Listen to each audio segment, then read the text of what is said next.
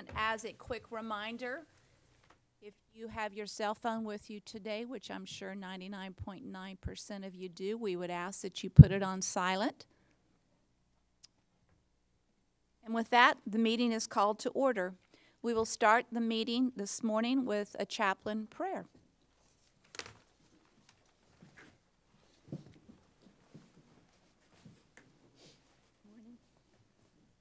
Good morning, everyone, to the Honorable Mayor Brenda Gunter, the esteemed members of the San Angelo City Council, and all officers and department heads.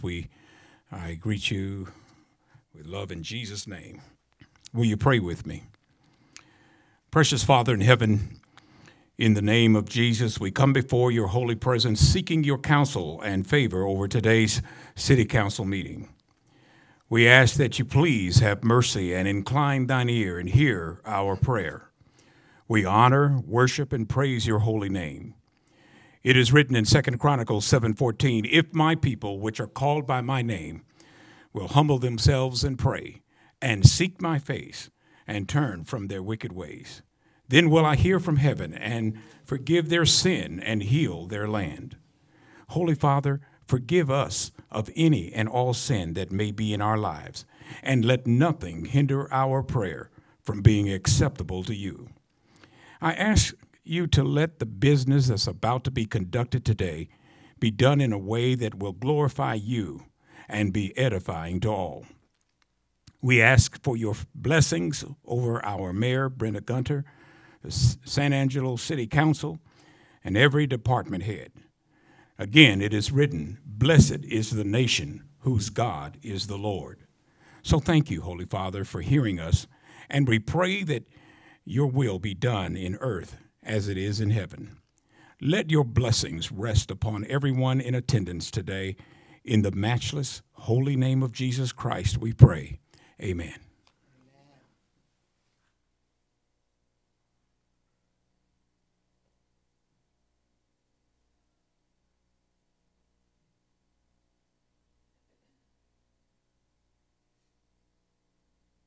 Gary, I want to thank you for that. It was beautiful, and that was done by Gary Jenkins, who is our police chaplain. So thank you very much.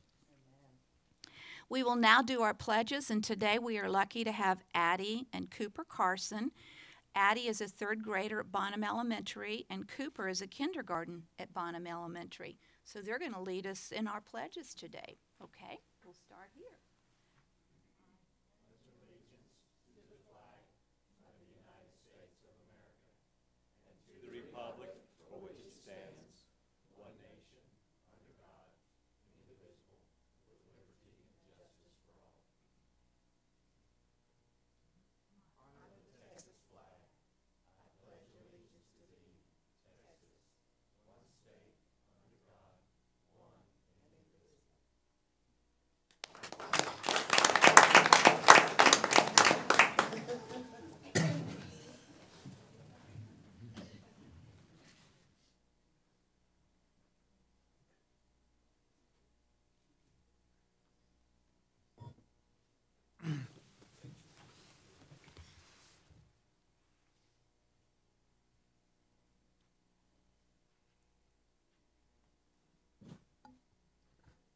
Our first proclamation this morning will be about San Angelo School Choice Week. All children in San Angelo should have access to the highest quality education possible. San Angelo recognizes the important role that an effective education plays in preparing all students in San Angelo to be successful adults. Quality education is critically important to the economic vitality of San Angelo. San Angelo is home to a multitude of excellent education options from which parents can choose for their children. Educational variety not only helps to diversify our economy, but also enhances the vibrancy of our community. Our area has many high-quality teaching professionals who are committed to educating our children. School Choice Week is celebrated across the country by millions of students, parents, educators, schools, and organizations to raise awareness of the need for effective educational options. Therefore, I, Brenda Gunter, Mayor of the City of San Angelo, Texas, on behalf of the City Council, do hereby proclaim January 20th through the 26th 2019 as San Angelo School Choice Week in San Angelo, Texas, and call this observance to the attention of all of our citizens. Do we have members in the audience representing San Angelo School Choice Week? Okay. Our next proclamation will be recognition of Economic Development Business Retention and Expansion Coordinator Sharon Scott's selection as one of the recent 20 under 40 honorees. Shannon, are you here today? Guy, you're here? Perfect.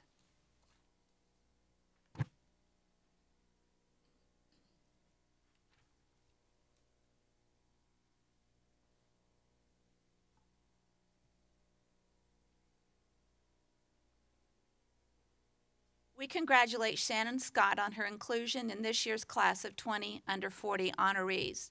This program recognizes and applauds rising young leaders in our community. Shannon certainly fits that bill. As an economic development specialist in the city's economic development department, she plays a key role in growing jobs and expanding San Angelo's economic base. Among her duties, she assists in the work of the city's development corporation. She manages the Tax Increment Reinvestment Zone program, and she works with the Business Retention and Expansion program. As a result, she has assisted in the revitalization of our historic downtown, helping to transform boarded-up buildings into thriving new enterprises. Despite her accomplishments to date, Shannon is still striving to better herself professionally. She is currently enrolled and excelling in Texas Tech University's MBA program for working professionals.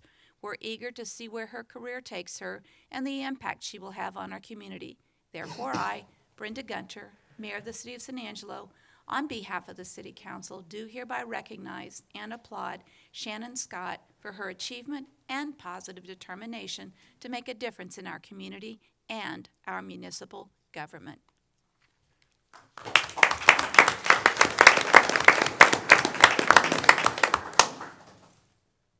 I just want to say that I'm very honored to be selected as one of the 20 under 40 for 2018. It really means a lot to me that the mayor, city council, and city staff have also recognized that achievement. So thank you very much.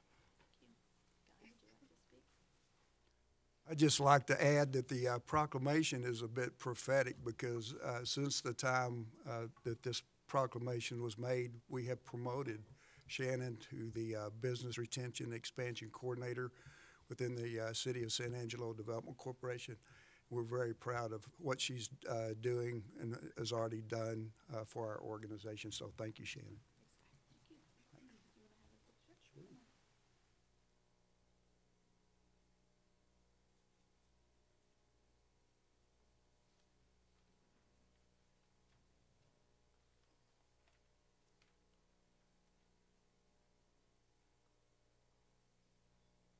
Bertha Garcia, are you in the audience today?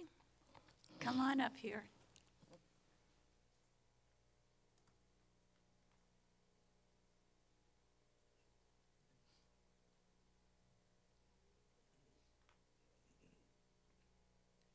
The City of San Angelo is losing a public servant of boundless heart, humility, and dedication.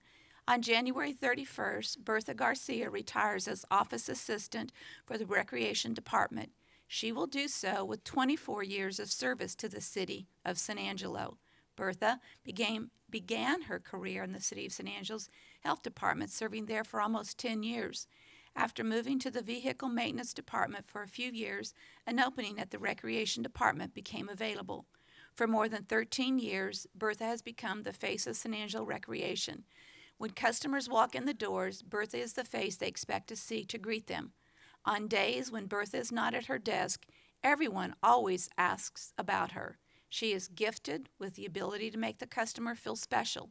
She knows many by name and is also familiar with the families who have been a part of the Recreation Department's program for years. Of her city career, Bertha says that when the position came available in recreation, she felt that she would work there for the rest of her career. It was a perfect fit for me. I have really enjoyed working with my recreation family. I have spent more time with them than my own. Therefore, I, Brenda Gunter, Mayor of the City of San Angelo, on behalf of the City Council, do hereby recognize and applaud Bertha Garcia, for her achievement and positive determination to make a difference in our community.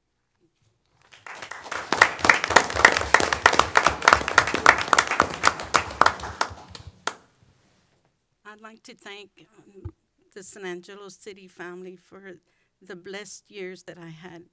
Thank you so much.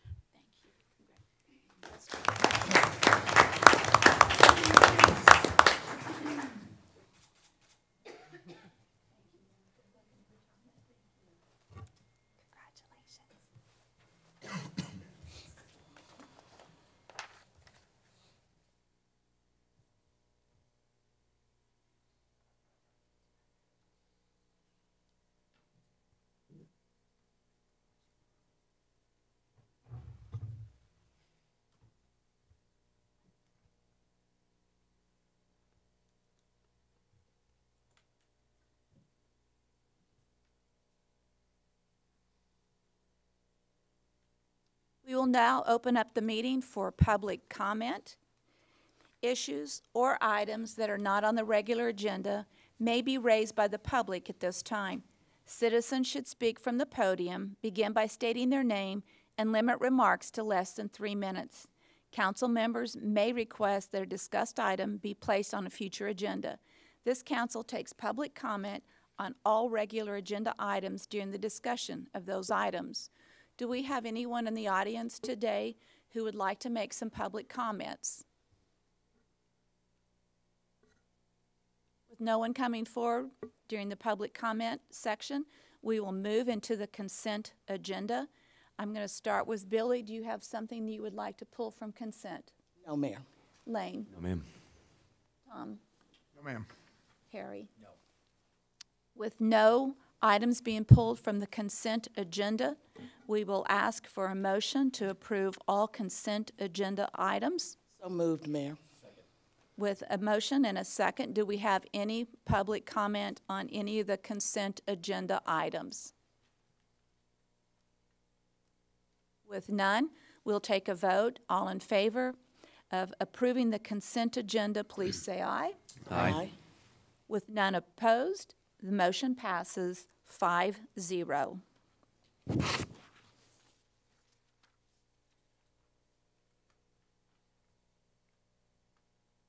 We will now move into our regular agenda. Item A is consider ratifying amendment number 1 in the amount of $34,511 and approving amendment number 2 in the amount of $26,756 to task order 5, originally issued to Freeze and Nichols in the amount of $111,827 for the design of a stormwater detention basin for Avenue P drainage improvements, and authorizing the city manager to execute all related documents. Russell, you're on. All right, good morning, everybody. Good morning. Morning. Russell. All right, just to remind everyone about the Avenue P project, just go into a little bit of background. This project was identified in our the year 2000 master drainage plan as the number 2 most important project that the city had.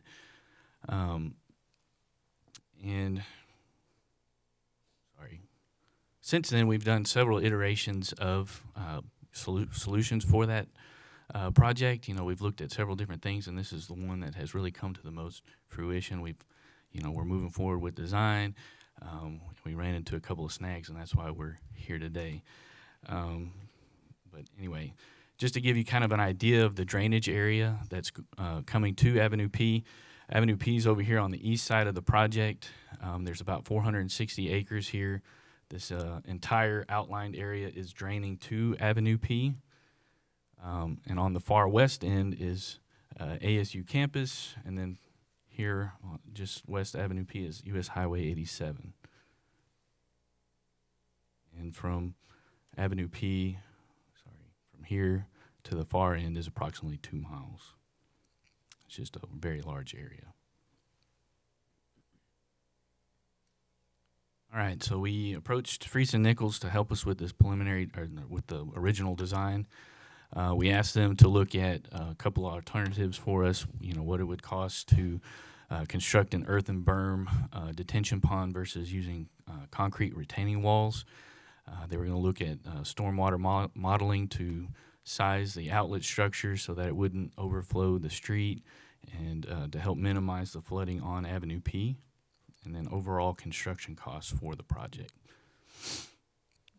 So during our design work, or during their design work, they were doing a geotechnical investigation, and this is what brought on addendum number 1. They found, while they were drilling, there was many noxious fumes, or basically gas smells, coming out from underneath the surface. And what that required was an environmental site assessment. Per TCEQ requirements, whenever you run into something like that, you have to report it to TCEQ. And this environmental site assessment is to, do a little more in-depth research as to what's underneath the surface there and why those noxious fumes are there, and then any kind of remediation that the city would need to do to remove any hazardous material underneath the surface while we're doing this work. Addendum 2 was looking at adjusting the water and sewer mains and replacing the downstream asphalt and pavement where the detention pond will be discharging to. And during our preliminary work with Friesen Nichols, before we even started the scope, we looked at those elevations. We didn't think that they were going to be an issue, but once they got a more detailed set of plans put together and some more site investigations, potholing and things of that nature, we found that those were going to be in conflict. So instead of just doing a point repair at those instances, we're looking at doing a little bit more extensive water and sewer replacement in that immediate area. And then 2, with the condition of the existing asphalt pavement where this outfall structure will be, we felt like it was, made more sense to go ahead and replace that pavement as well, put some concrete in there so that it'll have much more longer lifespan. So the combination of these 2 amendments was greater than the 25% of the original contract, and that's why we needed to bring it to council today to get your approval on moving forward with those. So just to give you kind of an update, addendum 1, we ran into that a little bit earlier into the design work or the initial design. We have that partially completed, and based on their initial findings, it doesn't look like we're going to have to do very much remediation on that because the contamination levels that were found were pretty low. So that's promising, but we haven't gotten that final report yet, so we're still working on that exactly. And then 2, should we get approval today for this, Friesen Nichols has given us kind of a timeline as to how long it's going to take them to make the adjustments on this, and it's going to be about 8 weeks to do all of that rerouting of water and sewer mains and coming up with those costs. So how are we going to pay for this? So Amendment 1, we're going to be using the Avenue P funds that we have allocated to Avenue P.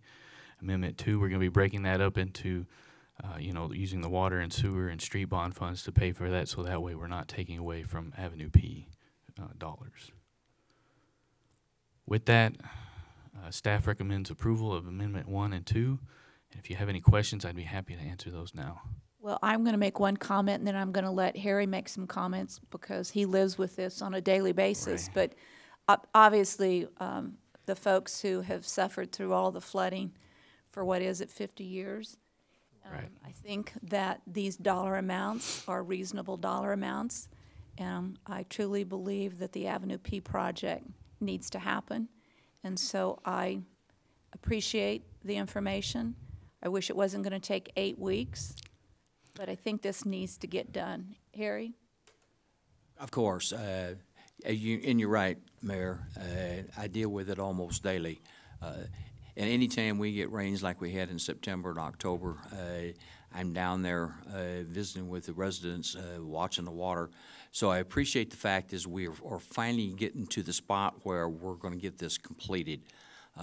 Been working with this for more than 30 months, and so the residents, I'm sure that they're looking to see that first shovel of dirt turn so that they know that we're finally getting to the spot where they're going to have a fix on this.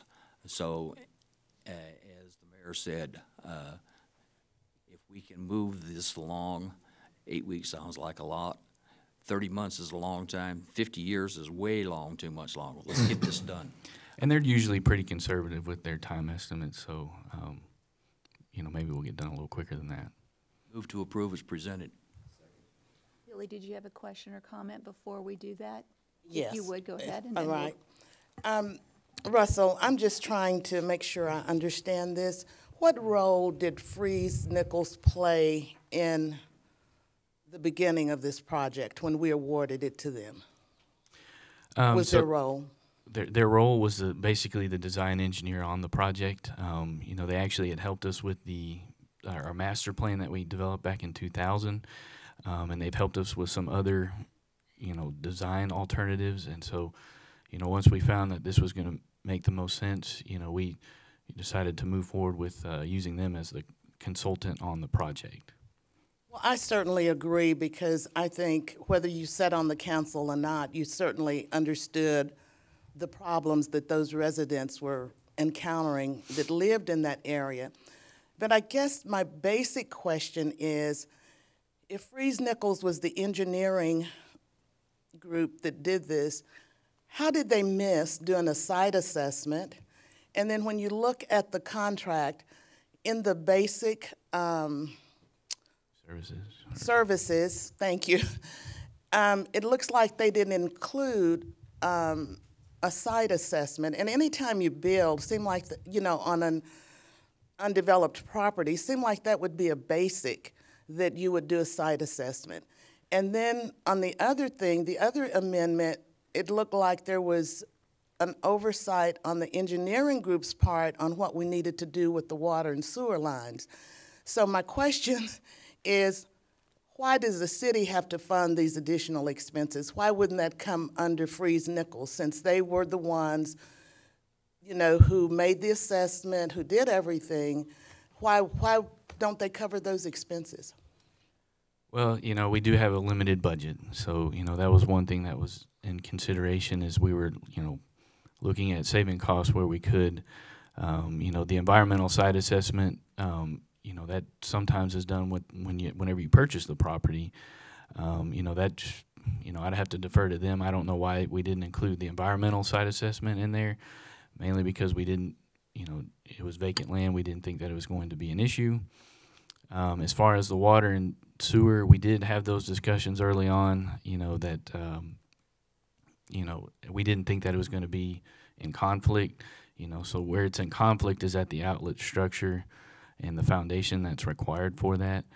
And so once they had a more detailed set of plans and elevations that they knew that they needed to meet, we did some potholing and things of that nature, and we found that, we are going to have to do some adjustments to the water and sewer mains. So that's why we had to come back and put that into the scope of work services. Well, I certainly would not vote against this, not at all, because I'm sure there would be an uprising right here.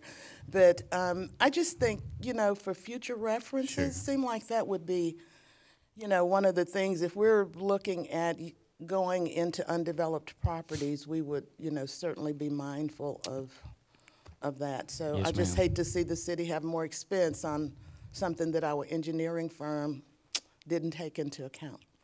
Thank you, Mayor. Thank And you, you- Russell. Lane, you seconded Harry's motion. Do you now have a question? I have just a quick question. And if necessary, how much time would the remediation add, or would that be kind of simultaneous?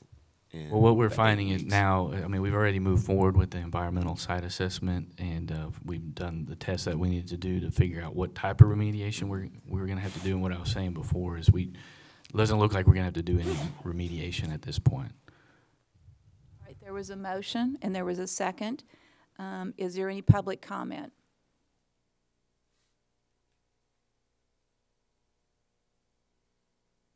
Morning, Council. Steve Hampton. A very good question, Councilman DeWitt. My question is, what is it that we're soft-stepping around? It seems like we're not going to reveal what the pollution was. I'm just curious what it was. Thank you. Russell, you want to answer that? Well, I still haven't gotten the final report back, but based on what I understand is it was hydrocarbons or gas type smell is what it was, and it was just at a concentrated level. So, that's all I can really add to that. Does somebody else have an answer for that question? TCEQ is the one demanding we do this. Is that correct? So, that's anytime you run across something like this, you need to report it to the TCEQ. But hydrocarbon or gas, somebody could have spilled a 5-gallon can, 50 years ago, and it, seeped into the ground, and now it's, now that we dug up, doing the geotechnical investigation, that was what brought the smell up. So that's what Dug triggered the hole in the wrong place. basically. It was only in 2 of the holes out of the 20 that we dug. So, Mayor, You Billy, I'm please. sorry, Lane generated another question for me. If we don't know, what the spill was or what caused the concern, how do we know how to remediate it? There are different ways to remediate different things. right, and so that's what this environmental assessment did, is we went back and, really just looked at the scope, or, how much area was contaminated. So they dug more holes, really figured out, what the exact area that was affected, and then took samples out of there, and then took those back to the lab, and based on the contamination rate or the concentration rate, that's what dictates the amount of remediation that we have to do. And so those contamination rates were much lower than the regulated limits, and so that's why we didn't have to do any type of remediation, or that's the preliminary report that I'm getting. Does that answer your question? So we're pretty certain that We're certain that these we don't have to do costs anything. will cover everything that needs to be. We won't have to come back That's for correct. another amendment. Correct. Correct. Okay. Any other comments or questions from council? All right, we've had a motion, a second. Any further public comment? With no further public comment, we will take a vote. All in favor of approving item A, say yes. Aye. Aye. Are there any opposed? With none opposed, motion passes 5-0. Item B, consider approving a professional service agreement under RFQ ES-01-19 to Centurion Planning and Design LLC in the amount of $2,160,497 for design and construction phase services for the Chadbourne Street Improvement CIP project, and authorizing the city manager to execute all related documents. Andy? Oh, no, it would be Rick.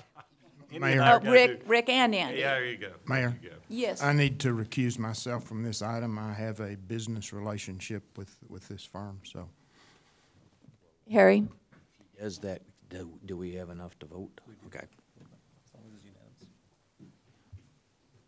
Hey, today I'm bringing a item to you that is, let me make this thing go forward.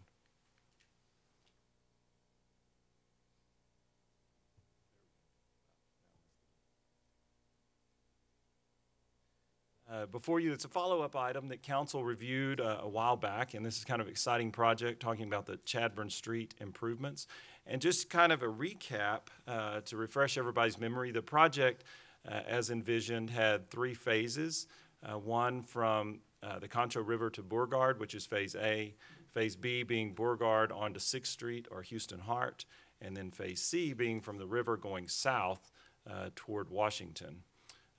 If you recall, it was basically a multiple task project which included the street itself, which was replacement of that with concrete and the curb and gutter, but also the streetscape elements. So you're replacing all of the sidewalks and the streetscape that would go with that. It also included a connection from Chadbourne Street down to the river trail. And it included our utility improvements, which are water, sewer, all those kind of things that go along with the project. So a very large project in comparison to a lot of the ones we take on.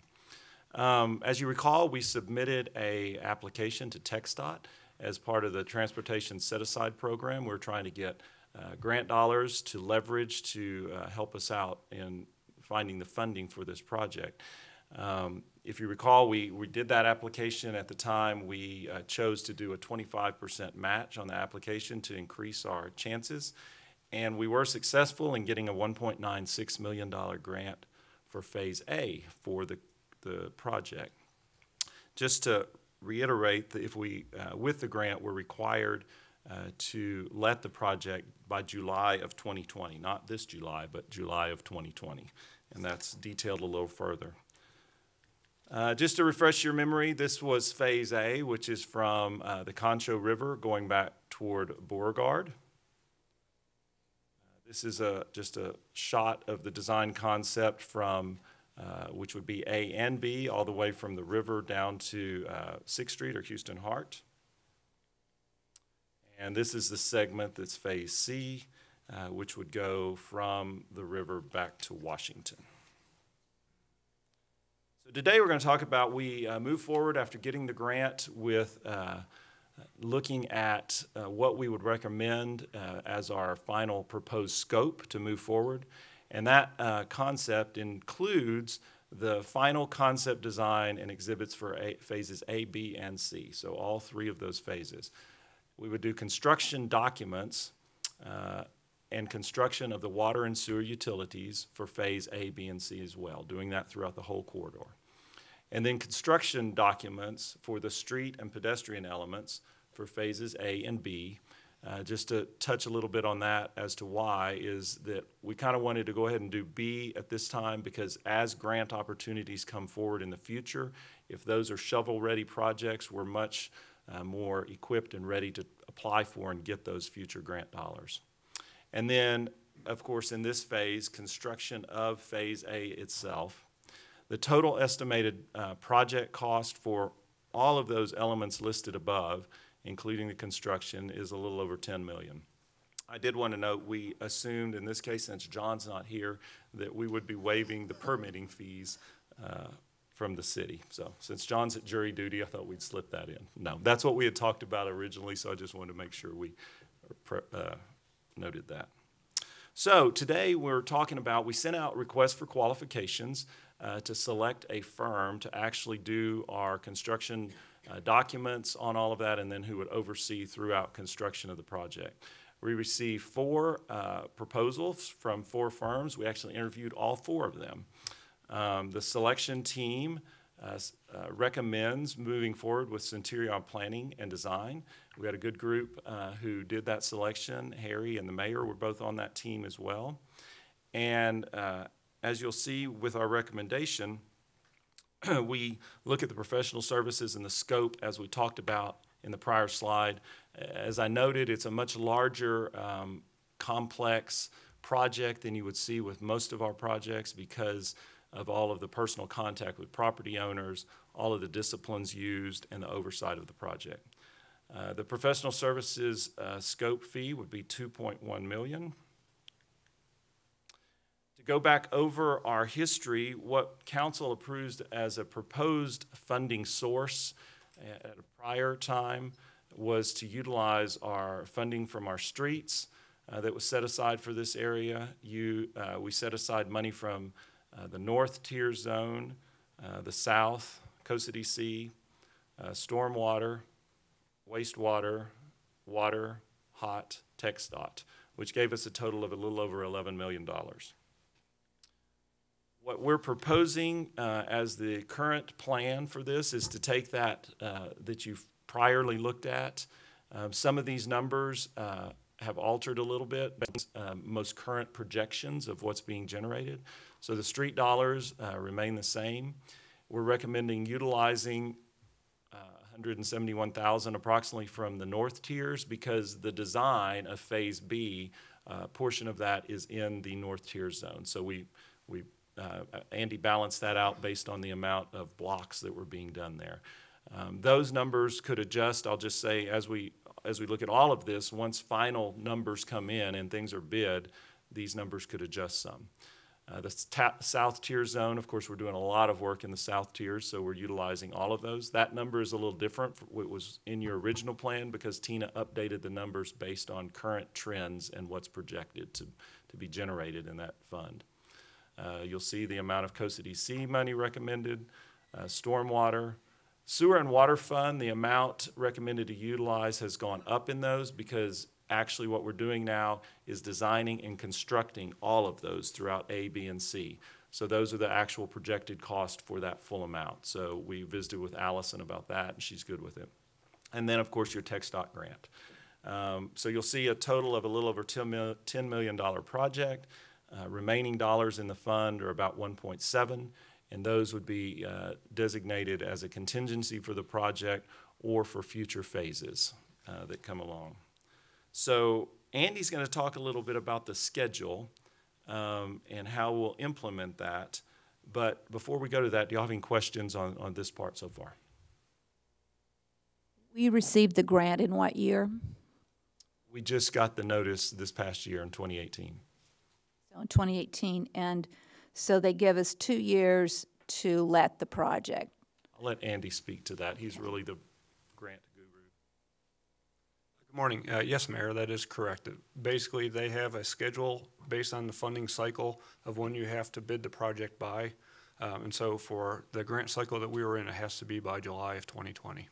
And so if we wanted it in July of 2019, they're not going to let the funds on that. It would have to be by July 2020. You can do it early, you just can't do it late. You can't do it later, yes. So what's the potential of doing it sooner than later? I'm just going to go through the schedule here, and that'll help explain and answer that question, Mayor. But essentially, with the amount of complexity with this project, we have a very aggressive schedule. There's a lot of construction documents that need to be put together by Centurion and their team of experts. So as you see here, we're going to start initially with the utilities for phases A, B, and C. They're anticipating a notice to proceed next month. So as we have a decision today, hopefully, we can move forward with finalizing the contract and getting them started. Then we have submittals for the 30, 60, 90, and then the final phases. Those are just different design submittals that the city staff has a chance to review and comment on. They're just milestones that help us along the way, so that way we know where we're going and where we're heading and can give feedback to them. And then, as you can see there for the utilities, again, this is A, B, and C. We'd be letting the utilities in October of 2019 with a notice to proceed anticipated in early of 2020. And then construction completion, about a 6 to 8 month construction schedule. So we'll be looking at fall of 2020 for the completion of the utilities. And just to clarify what Andy's saying, as you notice this, what he's doing is breaking the projects into two things. We have a utilities construction under one that he's moving forward with quickly. I'm sorry. The utilities component is he's moving forward quickly, and then he's going to get into the actual streetscape and street itself. So to move this project effectively, he feels it's best that you go and put all those utilities in where you're tearing things up, and then you come through with the other. So that's why you're seeing this as you watch him go through this in two different components. When you talk about utilities, are you talking water and sewer only, or are you also talking burying of power lines? For the city standpoint, it would be water and sewer only. However, we'd be coordinating with the other franchise utilities that utilize the city's right-of-way, and then we would give them our schedule and work with them for them to make whatever necessary arrangements that they would have to make. And so those burials of power lines are inclusive of these numbers in terms of reality? The relocation of franchise utilities is not included as part of this. That would be required as part of the coordination. We have franchise utility agreements. We're going to need to go back through and see if the city requests overhead to go underground, whose cost responsibility that would be. So some more evaluation is necessary on our part. So a question with that, would the burial or the removal of the power lines to go underground be included in what Centurion is coordinating for us? Yes, that is correct, that they would be coordinating with the franchise utilities. And then we would see where there be conflicts or where it may be to their best interest to remove, move, relocate utilities, their own utilities. And when we did the cost estimates up front, which were based on half who did it for us originally, did they take into account projected cost to work with burying the power lines? I do not believe that they did. They looked at lighting and things of that nature for the city standpoint, but not necessarily, as part of their scope, they were helping us with the grant application, but Half Associates was not coordinating with the franchise utilities at that point because we were so early on in the project. That's more of a design phase coordination.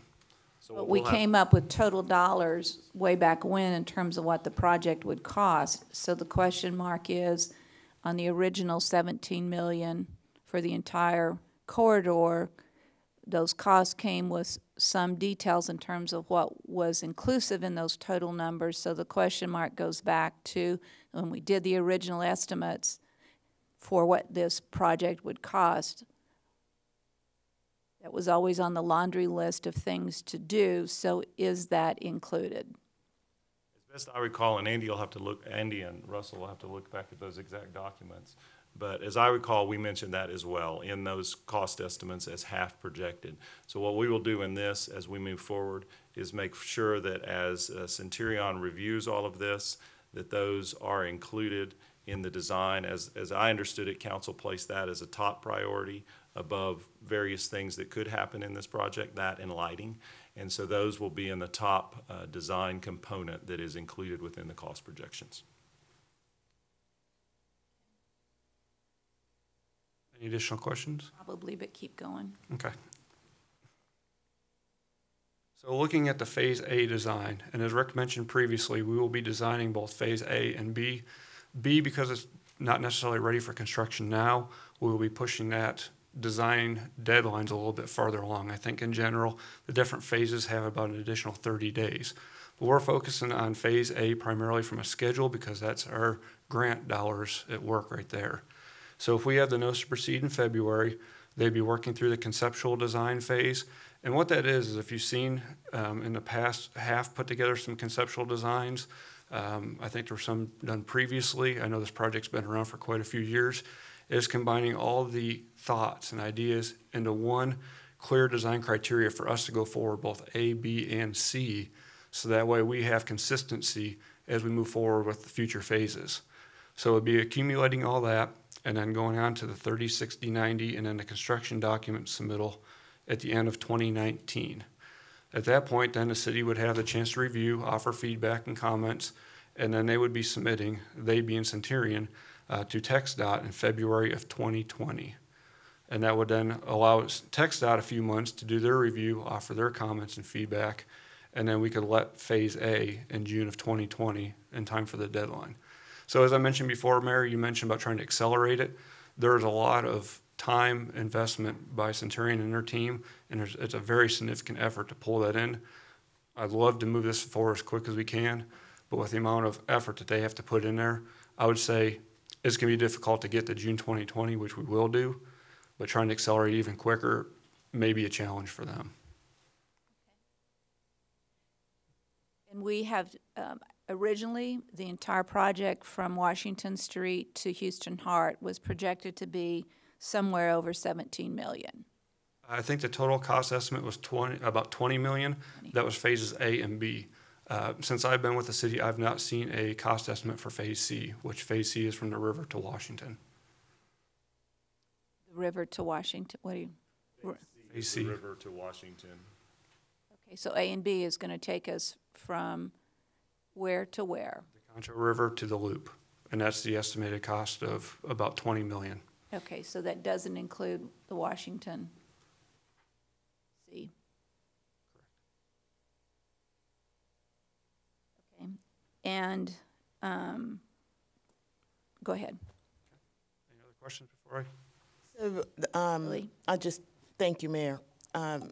Phase A and B is covered under the figure that we were shown earlier, the $10 million plus dollars? Is that construction of Phase B, construction of Phase A, and Centurion's design? so? That was for just A and B. A and design. Correct, and utilities. So the proposed scope is the final concept and design of phases A, B, and C, the construction documents and construction of the water and utilities. So it's actual construction and design of all of those. and it's the construction documents of A and B and the actual construction of A. I know that gets to be a lot. And the Right. reason we're going forward with the construction documents on B, you could take that out now if we didn't want to do that. But the reason we're going forward with the construction documents is because we think it increases our grant opportunities in the future to have a shovel-ready project. So the dollars that are presented to us today are reflective of construction documents with street and pedestrian elements, but we do not have a final design element. So how do we come up with the numbers without a final design element? The design element is based on the projections that you received from HAF back on our original proposal. So we will not have a final dollar until that actually is bid. Now, as Centurion moves forward with their actual design, the construction documents, they're able to utilize their connections and sources with other entities who construct to see and firm up those cost estimates. But I won't have an exact dollar amount until we actually bid the project. So the design element would be expected to fit within the dollars as prescribed. And I want to reiterate, that's a point that the committee and the mayor and Harry made as we had these discussions with Centurion, is that the project has a budget. So we need to make that design fit within the proposed budget. And so those are, just as you pointed out early on, there are components such as the power lines that need to be buried, and that has to fit within the budget. All right, so the other part I want to make sure we do, because I don't like picking winners and losers in terms of streets. And so I feel strongly that those businesses that are on Chadburn between Concho to Beauregard are certainly important, but I also believe strongly that the other blocks and those businesses are also very important. So I want to make sure that in this conversation that we realize that we can't let decades go by from initial to final project. This project has, as we've defined it, this scope A has a very defined project timeline, as Andy went through, that TxDOT requires us to utilize within receiving the grant dollars. So, you see when it has to let by, it has to start by. So this one is pretty defined. And so if we said the following, that bearing of the power lines, doing the sewer, water, and lighting from point A to, or sections A and B, we're not going to complete those elements during the entire corridor, but only those elements from actual construction for Phase A. And those are components that, you could decide later on when you get the actual bid dollars in, if this is coming in a format that offers you more flexibility with funding, then there may be ways that you could progress with, certain elements of Phase B. Although you may want to, on those, wait until you apply for that grant because you can leverage those dollars. Harry? I just want to reiterate a little bit of what Rick said earlier, because we're not spending a lot of time on it. I want businesses along this particular corridor to understand that Centurion is going to visit with them on multiple occasions to get their input, to talk about how this street construction is going to affect their business. Centurion spent a lot of time last week when we met with them to talk about that interaction and how important it is for the final product. Thank you. Very important. Billy? Rick, could you go back to the slide that showed the expenditures, please? That one.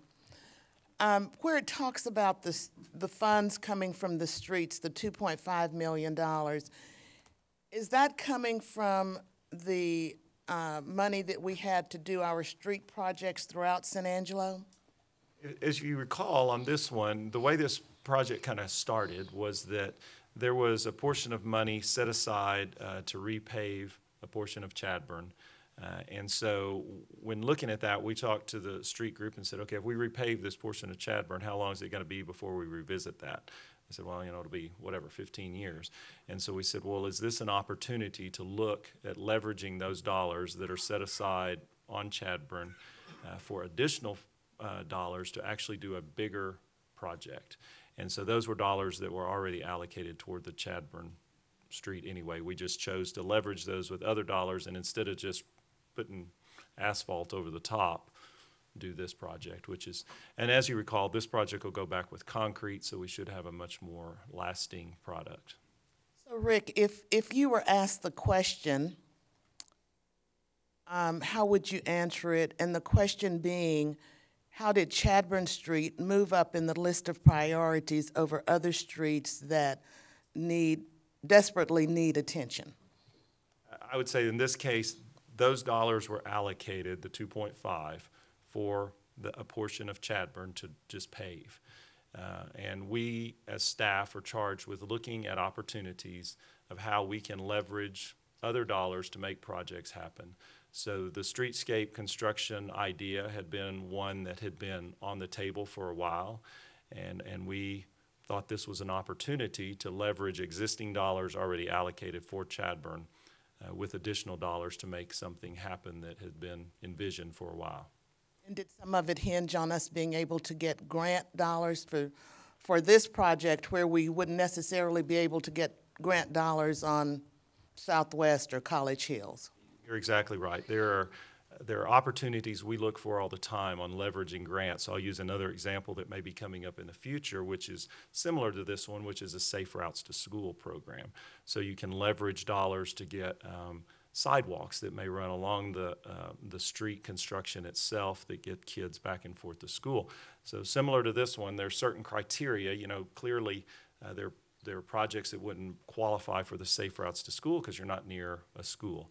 In this case, you had to be on a certain type of roadway within proximity to certain elements, and so this worked for this grant. Thank you, that's good. I think I just have one more question, and it's about Centurion. And I was looking at the results of the interviews and how they were ranked, and it looked like Centurion and Freeze Nichols both had the exact same ranking. But one of the comments on Centurion said there may need to be some adjustment on project approach. Is it possible for you to share what that comment means? Most of that was on timing and how we approach the timing going into the project to complete it within the time frame it needed to be complete. So what the team does is looks at the initial things that are submitted. We do the interview and then choose based on who we want. After that, we try to negotiate to make sure that we can work with that group. So in that particular case, talking about the project approach, Andy and his group talked with them saying, as it comes into how we have to meet these timelines, we need you to adjust your approach and how you're going to hit it and get running with it. And so they were able to do that easily and meet the timelines that we require. The other thing that I noticed, there seemed to be really more comments in favor of Freeze Nichols, such as 15 similar TxDOT grant projects in the last 8 years. That was for Freeze Nichols. Experience with San Angelo. Know the complexities of the project. They have innovative ideas.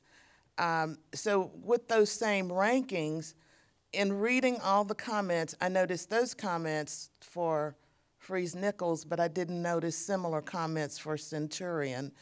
And since they had the same ranking, now based on our discussion on item A on regular agenda, where it looks like, some things were missed, maybe I understand better now why Centurion got that project. Well, and there are other components that the committee took into place. You'll see that Centurion partnered with Parkhill Smith and Cooper. And so while Centurion itself, as you know, is a local firm, they might not personally have as much experience. They did partner with a group that does. And so we felt confident that the group they're partnering with is good. One thing I kind of like about this approach is historically we've had, an out-of-town firm that comes in and does the work, and they often will try to partner with someone locally, which is good.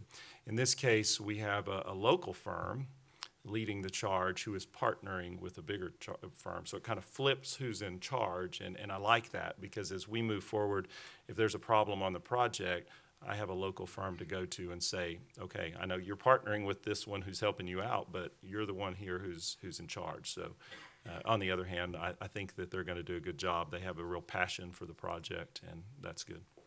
Well, I'm glad that we're using a local firm as well, but since they had the exact same ranking, I was looking closer. I will be honest, it was a tough decision. Yeah. There were two firms that really rose to the top. Mm-hmm. Thank you, Mayor. You're welcome. Thank you, Rick. You're welcome.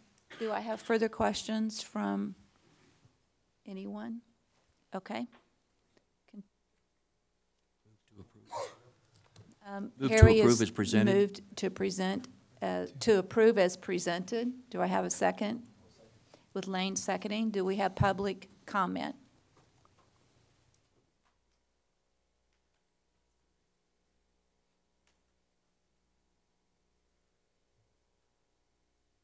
City Council, Steve Hampton. Ms. Billy, if you keep asking those kind of questions, I'm not going to be able to run against you. Those are very good probing questions. I appreciate that, and you're setting a good example for the rest of the council. The question I have is, or my comment is rather, that this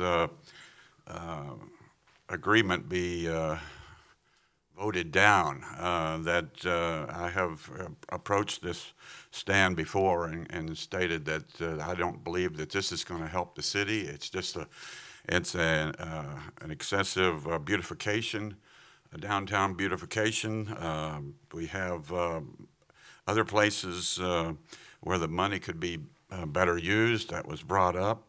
And I think this is going to choke the traffic flow downtown. Not only and hurt the businesses as Harry mentioned. So this money could be used better in Butler Farms and Southwest and College Hills, except for the grant money.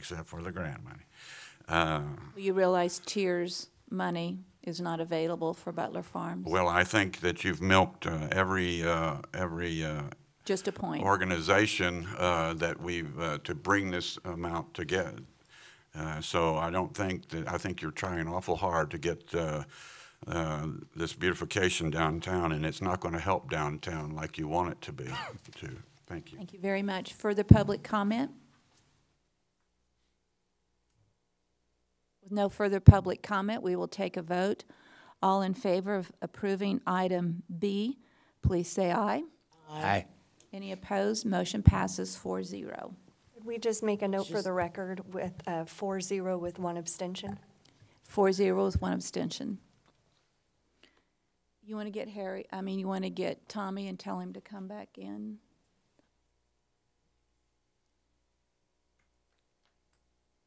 Mayor, yes, ma'am. While we're waiting for him, I just have a question maybe for Russell or Andy or Rick.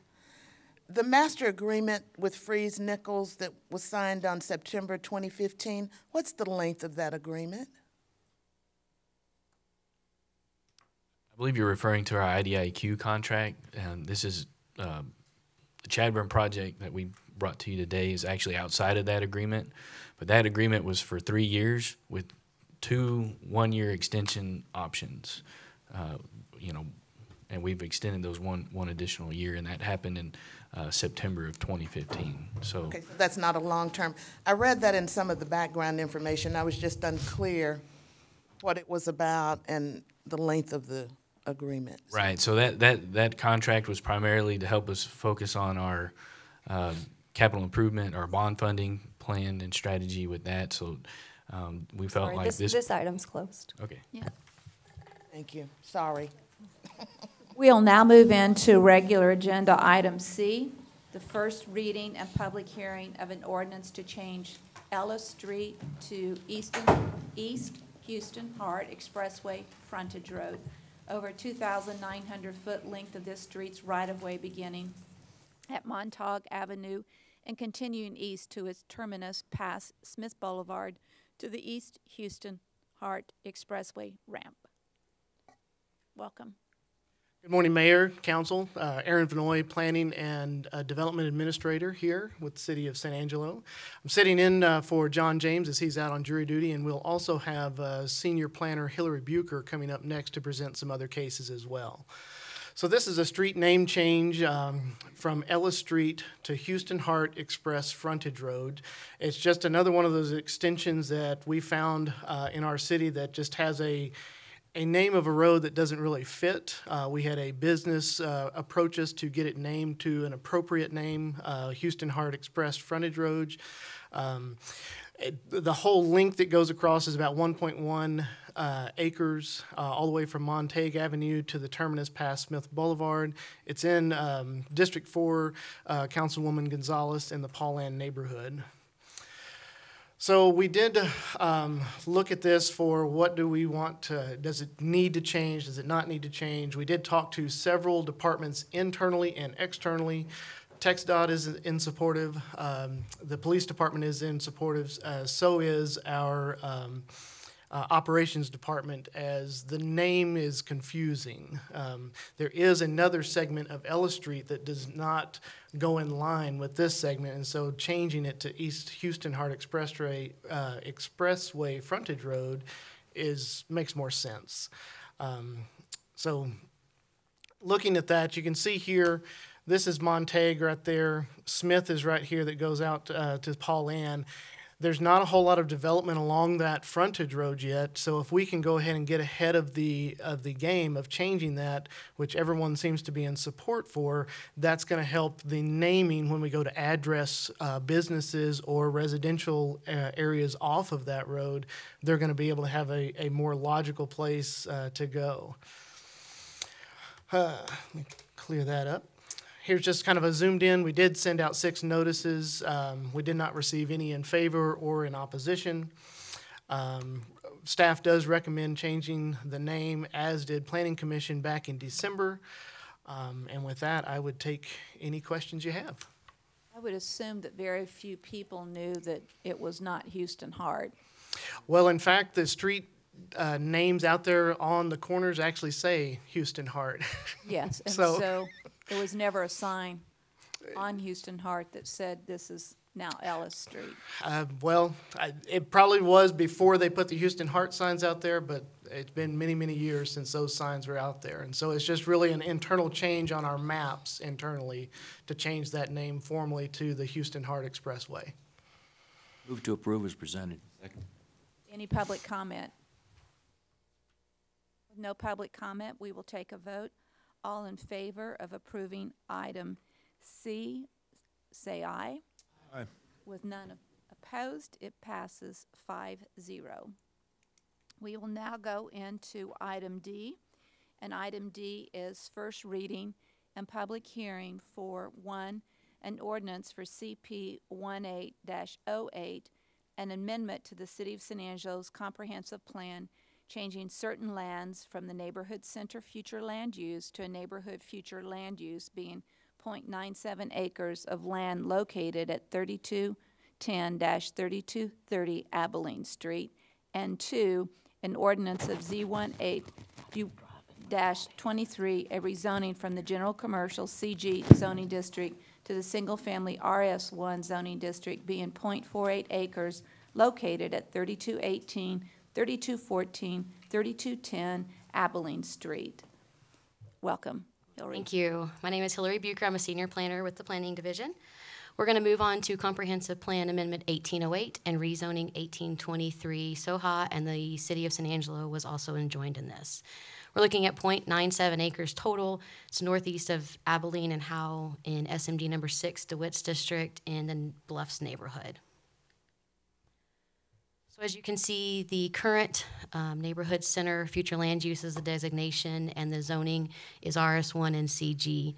The applicant originally came in to rezone the properties that are shown in red and do the comprehensive plan amendment. The staff saw the need to go ahead and include the comprehensive plan amendment for this existing residential and already zoned RS1 property. We mailed out 13 notices. We received 2 in favor and 1 in opposition. And what was the one in opposition? They were concerned about the addition of the homes and how it might affect crime and trash, other nuisances that come with development, maybe. And the 2 in favor's comments were what? They did not comment specifically. They just showed a letter in opposition or in support.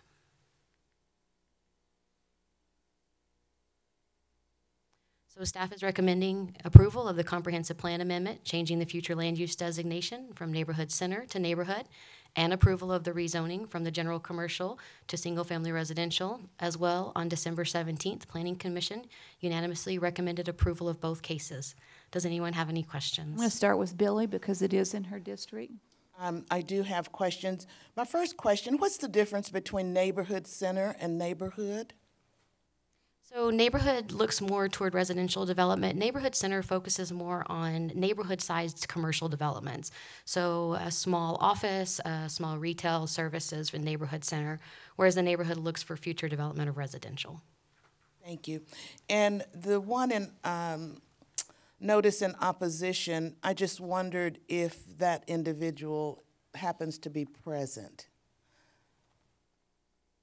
I guess not. I don't see anyone moving. And I'd just like to comment on that. I did read that opposition notice, and it seemed that they were concerned about additional crime in the area if you build new homes and people going through their trash. And I was just, unfortunately, I didn't get a chance to talk to that individual. I would have loved to understand how vacant lots around you was more desirable than new homes where, hopefully they would be well maintained and it would reduce the crime rate because you have neighbors looking after neighbors. And I really thought this was in Tom Thompson's area until I started doing my homework last night and I was like, oops, I missed the opportunity to go see that. So those were my comments, my questions, and I would like to move to approve, Mayor. Move to approve by Billy. Do I have a second? And a second by Harry. Do we have public comment? With no public comment, we will take a vote. All of those in favor say aye. Aye. Aye. With none opposed, motion passes 5-0. We'll move to item E. What I would like to do, because it's very long, is I'm going to read one at a time, but we will vote on all at the same time. So we're not going to take individual votes, but I don't want to read all of it at one time period because I'll forget what we said on item 5 by the time we get to it. So we'll take them on one. So item E1 is an ordinance of CP 18-09, an amendment to the City of San Angelo's comprehensive plan changing certain lands from the neighborhood center future land use to the neighborhood future land use being 0.97 acres of land located at 2900 to 2920 Houston Street. And I should say that should anyone be opposed to not approving one of these, we can pull it out separately. So it doesn't have to be approved all at once if there is a reason to do so. Mayor, 1 and 2 Yes. are together, if you'd like to maybe Okay, go so through let 2. me do 2 then. Yeah. An ordinance for Z18-24, a rezoning from the neighborhood commercial CN zoning district to the single-family RS1 zoning district being 0.48 acres of land located at 2920, 2916, and 2912 Houston Street. Okay, Hillary Bucher again. I just wanted to let you guys know these items were put on this consolidated agenda item because they had received no public opposition, were recommended for approval by staff, and were unanimously received recommendation for the Planning Commission, so we'll move forward with that. This is Comprehensive Plan Amendment 1809 and Rezoning 1824. Again, the Comprehensive Plan Amendment is the entire area. The rezoning that was started by the applicant is actually the area in red. We're looking at a total of 0.97 acres northeast of Houston Street and West Houston Hart Expressway Frontage Road, SMD number 2 in the Bluffs neighborhood. So as you can see, the future land use of this area is predominantly neighborhood center in the area that is outlined. The zoning is actually RS1 and CN, so again, the applicant came in to rezone the property and to fix the comprehensive plan amendment. Staff initiated the area in maroon to clear that up with existing residential development. We mailed out 21 notices. We received 1 in favor and 0 in opposition. What was the one in favor? Any comments? No, ma'am, just Okay. in favor. So staff is recommending approval of the comprehensive plan amendment and the rezoning as well on December 17th. The Planning Commission unanimously recommended approval of both cases. Do I have questions or comments for Hillary on items E1 and 2? All right, let's move on to item 3. An ordinance for PD 18-05, a rezoning from the general commercial, heavy commercial, CG/CH zoning district to a planned development PD zoning district to allow for uses permitted within the general commercial CG zoning district and a shared sign plan for off-site signage being 9.93 acres of land located at 4206 South College Hills Boulevard and 3121 and 3131 Sunset Drive. So we'll move on to this plan development, 1805. It is a joint application between United Supermarket and Texas Bank. We're looking at 9.93 acres, again at the corner of College Hills and Sunset Drive, SMD number 5, Mr. Carter's district, in the Vista Del Arroyo neighborhood. So the current zoning is general commercial, heavy commercial, and the current future land use is commercial. So the applicant came in wanting to do a joint sign. So this is the location of the new joint sign. The current zoning ordinance does not allow off-site signage, and the Market Street wanted to have signage along College Hill, so they've put in this application. There's an existing Albertsons Market Street sign on that side. So this is the proposed sign. You can see it's about 15 feet tall. It has both Texas Bank and Market Street, along with masonry accents and the fuel at the very bottom. We mailed out 33 notices and received 1 in favor and 0 in opposition. So staff is recommending approval of the rezoning from general commercial, heavy commercial, to the planned development to allow for uses permitted in the CG zoning district, as well as a shared sign plan to allow off-site signage subject to 5 conditions of approval. And on December 17th, Planning Commission unanimously recommended approval of this case as well. Do you have any questions, Lane? No questions. I'm okay with this. I like the consolidation factor of having them both together, so I'm okay. Any further questions from council? Do I have a motion then? Oh, wait. Take them all after Oh, yeah, sorry. That's what we're doing. Yes. We're moving on to item 4E4. An ordinance for Z18-25, a rezoning from the low-rise multifamily residential RM-1 zoning district to the neighborhood commercial CN zoning district being .915 acres of land located at 5205 South Bryant Boulevard. This is rezoning 1825 Von Rosenberg. We're looking at a little bit less than an acre at the corner of South Bryant Boulevard and Kimberly Lane. The rezoning request is from RM1 to CN. It's in SMD number 1, Tommy Hebert's district in the Glenmore neighborhood. So the future land use is currently neighborhood center, so the neighborhood commercial would fall in line with the future land use, and as well the current zoning is RM1. We mailed out 12 notices and received 0 in favor and 0 in opposition. So staff is recommending approval of the rezoning from the low-rise multifamily residential to neighborhood commercial. On December 17th, Planning Commission also unanimously recommended approval. Tommy? I have had no calls on this. I'm in favor of this. I understand they're going to likely build more housing there, so that will add to our tax base. So I am in favor. Then do I have a motion? Tommy, you want to make the motion? Oh, wait. I'm going to remember what I told you a while ago. We are not taking a vote. We're almost there, Mayor. Okay. Next, item 5, an ordinance of Z18-27, a rezoning from the general commercial, heavy commercial, CG/CH zoning district and single-family residential RS1 zoning district to the low-rise multifamily residential RM-1 zoning district being 1.18 acres of land located at 3608 North Chadbourn. You're on. Okay, the final rezoning in this consolidated agenda is 1827 Brightmara. We're looking at a little bit over an acre of land at the corner of North Chadburn and East 37th Street. We are looking to rezone from CGCH and RS1 to RM1. I'm sorry, the council district is incorrect there. So we will get that updated, but it is in the northern part of town at Chadburn and East 37th. The future land use is commercial for this area, and the current zoning you can see here is split.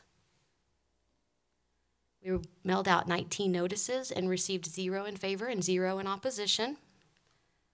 So for that, staff is recommending approval of the rezoning to low-rise multifamily residential, and on December 17th, Planning Commission unanimously recommended approval as well. Do I have questions or comments from council? I'm just disappointed that I didn't have one in that 5 right there. So can Billy Lane and I make the motion? Yeah.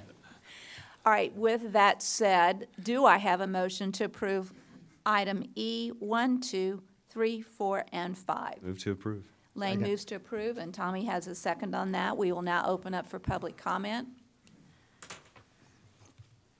With no public comment, we will take a vote. All in favor, say aye. Aye. With none opposed, item E, 1 through 5 is approved, 5-0. We will now move into item F, which is the first reading and public hearing of an ordinance approving the abandonment of approximately 14,778 square feet of King Mill Drive and 14,777 square feet of Wedgewood Court public right-of-way located within Block 101, Section 16C, Bentwood Country Club Estates. Lori? Hi, we are going to move on to the right-of-way abandonment of King Mill Drive and Wedgewood Court. Again, this is located in the Bentwood area. We are looking at approximately almost 15,000 square feet of both roads. Do we have a picture of any kind? Anything up? Would you like me to wait for just a second? Yeah. Okay.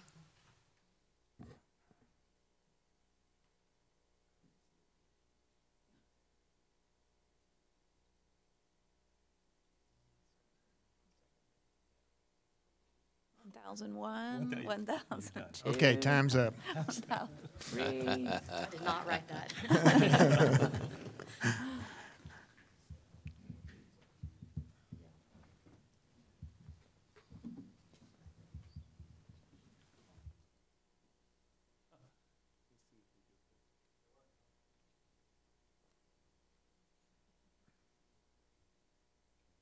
There we go. We're good. Mm-hmm.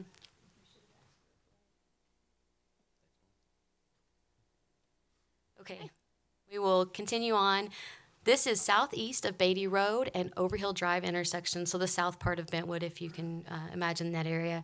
The property is currently zoned RM1, low-rise multifamily, with a neighborhood future land use, SMD number 1, Hebert's District, in the Country Club neighborhood.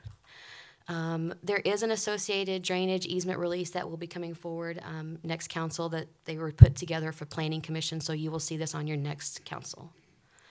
So staff is recommending approval of the portion of the cul-de-sac for King Mill Drive and Wedgewood Court public right-of-way, subject to 2 conditions of approval. And on December 17th, Planning Commission unanimously recommended approval as well. This is in reference to a plat that is being recorded. They had asked for a private road.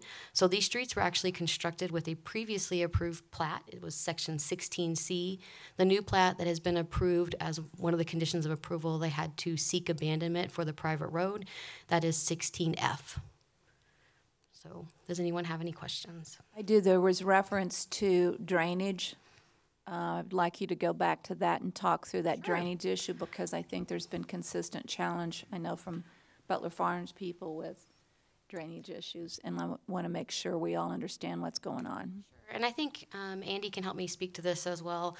This easement release that will be coming forward was actually part of a previous approval, so it was actually for Section 11. So it's an old one that I believe is no longer being used with the addition of the road, but I don't know where Andy, oh, we come up, I'm sorry. Good morning. Yes, Morning. they will be redirecting the drainage.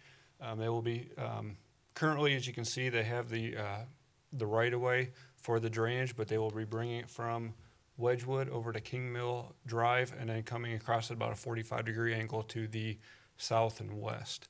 Can you And then, draw that on there, Andy? let's see, the roads are going to come like this. And so the drainage, they're going to use a curb and gutter there. And so it'll come like this, drainage will come here, and it'll come across, actually probably a little more like that. I apologize, it's a little messy there. Not to scale either. But there's a culvert underneath Beatty Road that goes directly to the lake. And so we're in the middle of reviewing the drainage study now. They've submitted a first submittal. We've issued, I think there are approximately 5 comments back that they need to address. And I believe we recently received a resubmittal, but I haven't had a chance to look at it. Cul-de-sacs and looping it around. That is correct, yes, and making it private.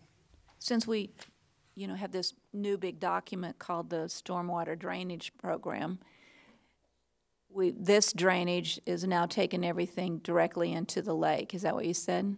And we're not concerned about that? No, there are different criteria on how to satisfy the requirements of the Stormwater Design Manual, Mayor. And if there is a direct access to a water body, that is one of the ways that they can do that. One of our comments back to them that they didn't address in our initial submittal was to make sure that culvert under Beatty Road was large enough to be able to handle the additional runoff. So we are making sure that they size properly everything downstream that will be impacted. And do we risk any issues as it relates to approving this today without the drainage issue attached to this vote? And why are they separated? The drainage easement actually only requires a resolution, so it will be coming on the second reading of the right-of-way abandonment. The right-of-way abandonment will take 2 readings, so they will both be on the agenda next time. All right, Tommy, do you want, and then Harry, I'll have you after him. Okay, Tommy. Andy, a couple of questions for you. At this point, does the plan that they have presented create any problems in your mind with the drainage that and they haven't answered all the points yet, but at this point, does engineering have concerns on the drainage? If they address the comments, okay. and they address them satisfactorily according to the design manual, then we feel comfortable with it. But until I get a chance to review the resubmittal, I can't specifically say yay or nay at this point. When you say if, they have an option? The word if would indicate. No, Mayor, if they don't address them in this one, they'll be doing another resubmittal. So yeah, there is no doubt that they are going to be satisfying the requirements of the drainage manual. It's just whether they addressed them appropriately in this resubmittal. So you will know that, or it's not going to come back to us until those things have been addressed. Is that an accurate statement? Until the drainage issues have been addressed?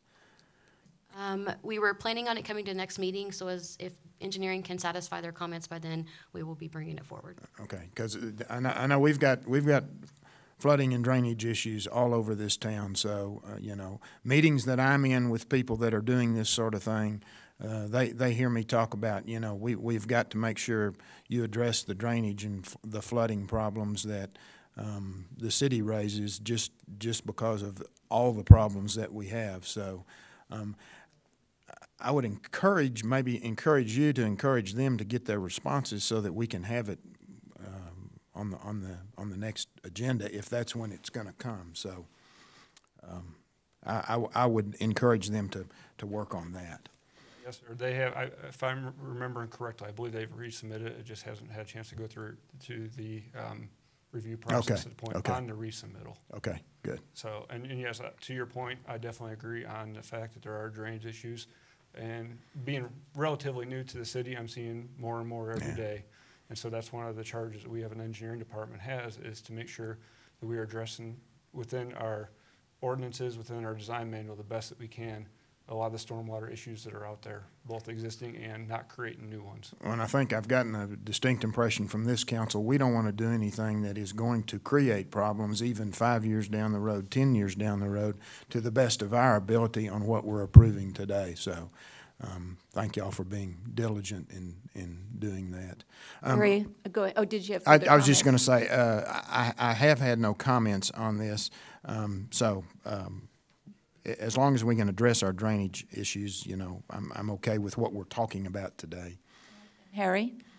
Well, I guess I will reiterate what's been said. I don't want to create another Foster Road. So whatever we do in this, I want to make sure that we're taking care of. As Tommy said, 10, 15, 20 years down the road when this group is not seated up here. Bottom line is we need to make sure that we get ahead of this. And quite honestly, I would have liked to have seen this drainage done before we brought for this. And I think for future use, that's probably going to be the way that we'd like to direct staff. Don't bring it up here until you've got that done. I will vote for this today, but on the second reading, if we don't have the drainage studies done, I will not vote for it. Thank you for those comments.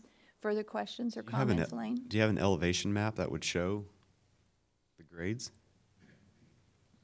Not currently Not available, currently, but yeah, as okay. part of If you their can provide that submittal, too, as part yeah. of the drainage study, that they do have to show contours, proposed and existing, and things of that nature. And I think, if I remember right, that was one of our comments back on this one, is their contours did not properly show proposed versus existing. I could be confusing projects, but I'm pretty sure that was one of my comments back on this one. I think Harry stated it the way I support this, in that if we don't have the drainage study or the drainage plan in place, we'll pull the second reading of this and not go forward with it without the drainage at the same point in time. So we'll leave it like that. Okay. Further comments from council? All right. I'd move approval of item F 1 and 2. Okay. Second. And Elaine, second. Any public comment?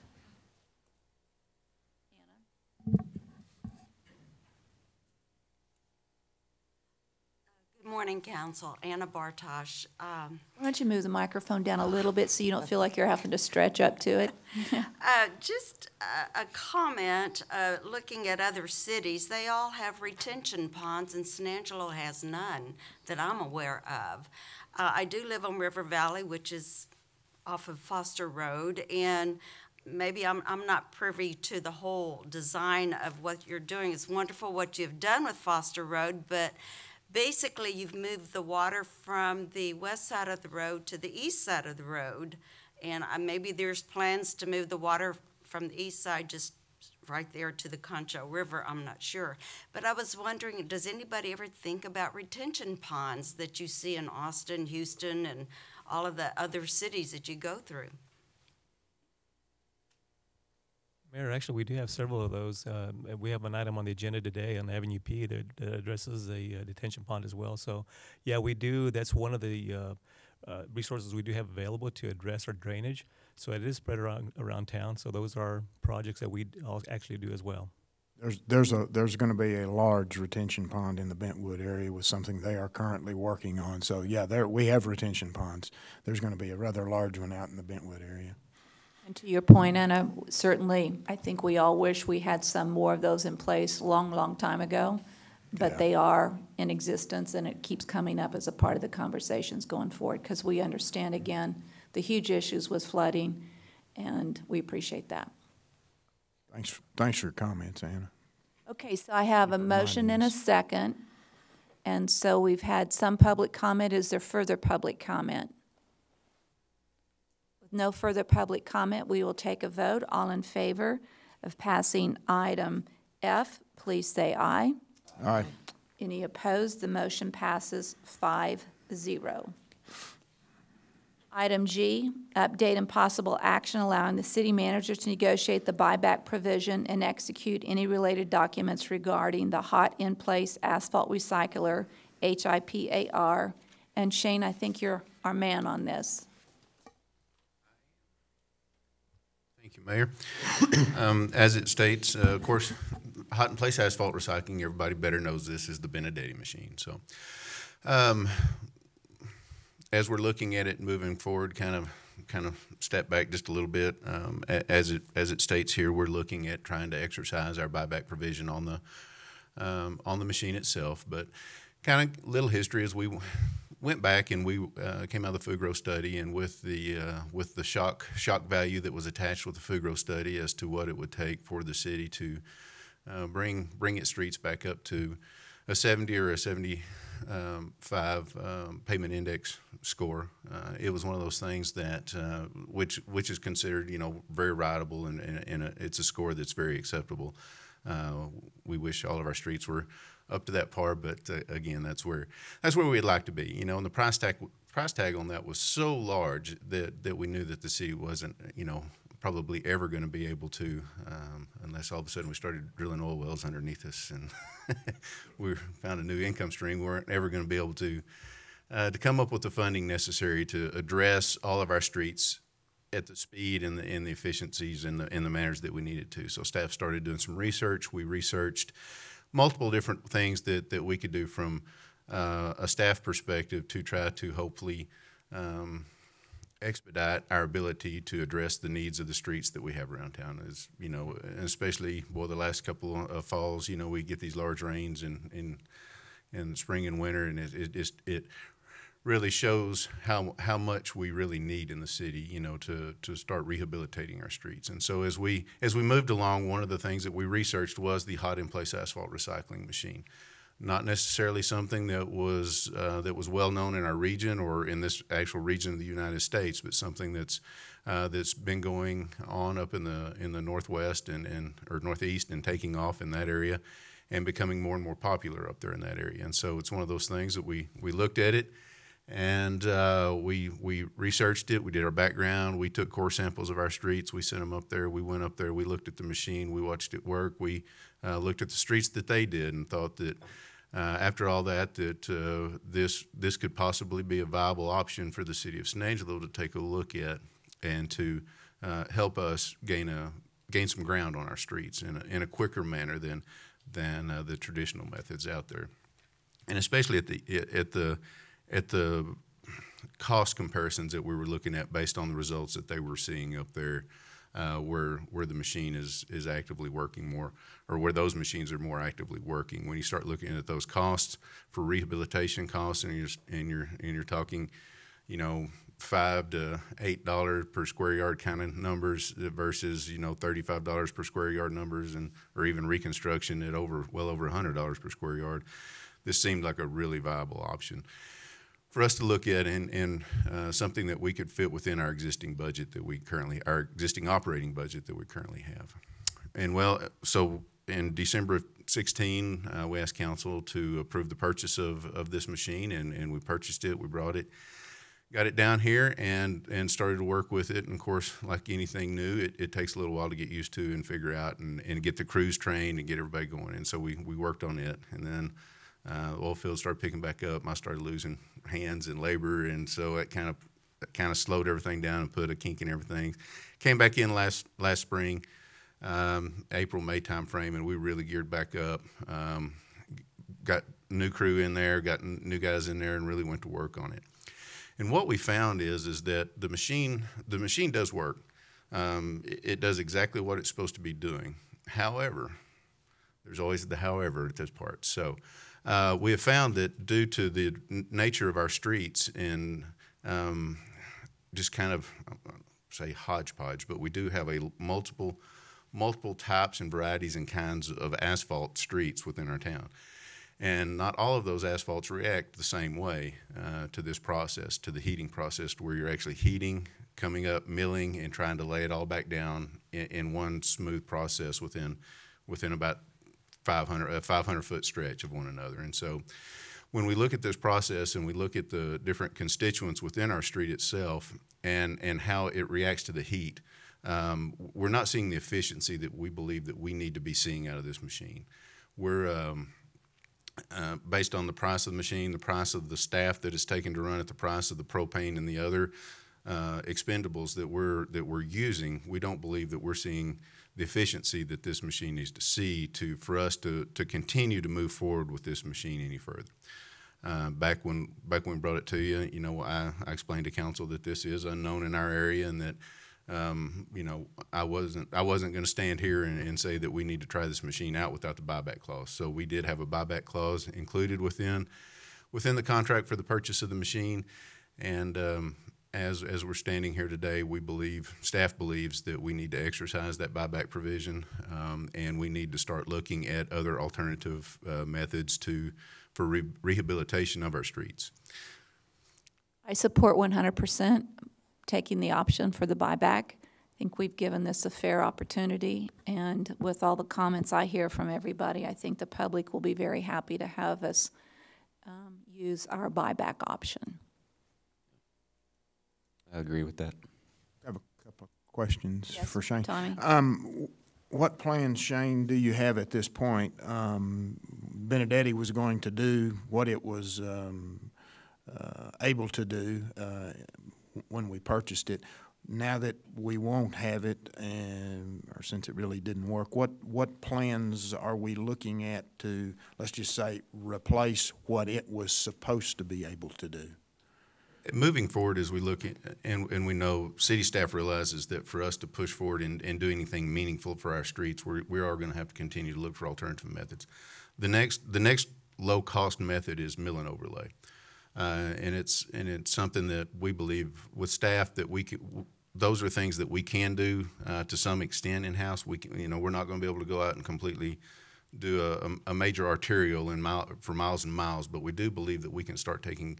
From that aspect, looking at the mill and overlay components in-house, that we should be able to start looking at taking those things on. We're still kind of working through some of those numbers and what they look like in the machinery to see what that will, and working with our local supplier of hot mix asphalt to determine kind of what that viability looks like moving forward and how that works. But for us to make any truly meaningful advancements in our streets, we're going to have to look at processes like that. Now, with there's mill and overlay processes are tried and true processes. They've been around forever. The biggest thing is the cost and the purchase of the machinery, and then of course training the staff on the machinery as well too to operate it. Since it's been so long since the city staff has actually been actively in the paving business, there's going to be a little learning curve to get our guys back up to speed, but it's something that we believe that is the next low cost option. Moving forward from a rehabilitative standpoint, and then of course too, we are also constantly looking at new methods for preservation methods as well too, that are either low cost or same cost as our chip seal program, that are hopefully going to be more acceptable in appearance and actually nobody likes hot asphalt and rock, so. And we definitely don't either at the city. It's just right now that's our best low-cost method, but we're constantly looking at new things like that as well too. I'm glad to hear you say that, because I think, even though this didn't, the Benedetti didn't work as we had hoped and as we thought it was intended, but it didn't work with our streets, I would encourage you to keep looking for the alternatives because of the scope of our streets that need lots and lots of work, that we're, maybe the tried and true need to be just a part of what we do and not the only thing that we do. So I would encourage you to keep looking for alternates. Sir, we will. We're always out there looking for something that's low cost, that's really going to try to make a difference for us. Great. Do I have further questions? Billy, you have a question? I have a question, Shane, sorry. around this cost specifics of the Benedetti. How much did we pay for it, and do we know yet what we're looking at, the amount the buyback option will return to us? We paid $1.2 million for the Benedetti machine itself, and we are just now starting the talks with the Angelo Benedetti Corporation to return the machine. So we haven't actually worked through those final numbers yet for a return. So I'd hate to throw out a number and then it change a little bit. So right now, what are the things though they look at, Shane, to consider the buyback? What was the buyback contract? What did it state? It's based on usage. How much usage that we actually, while we had it in our possession, how much did we actually use the machine, and it based on average cost of the process itself, applying a number to the square yardage that we've actually applied this far. So that's kind of the very basics of the contract itself. So, but we'll be working out those details with the Benedetti Corporation and or company, whatever they call themselves, and be working through those numbers within the next couple of weeks. Now, it's not total hours of operation. If I No, it's not right? hours It's operations, it's square yardage actual of completed. of payments completed, correct. Harry, you had a comment. Well, since we use this machine on 2 of the streets that are in my district, and it didn't work out for us, I certainly want to make sure we go through this buyback clause. But my question is to you, so that the residents in my district, especially along those 2 streets, have an answer, is when are we going to get back in and fix the streets now that they're in worse shape than they were before we started this? We actually have some funding set aside to address that currently. We're currently have working with the engineering division right now to draw up the plans to start working on correcting those areas. This is probably the second most amount of calls that I get is, this street's worse now than it was before we started, outside of the potholes.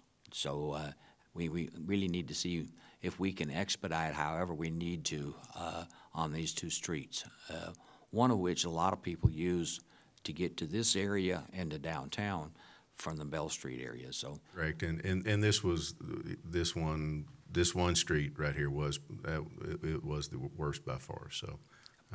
And its constituent and its makeup. So, but no, we have been working with the engineering department to work on the designs to get that fixed and corrected. Do I have further questions or comments from council? move to approve. Harry's made a motion to approve. Do I have a second? Second from Lane. Do I have public comment?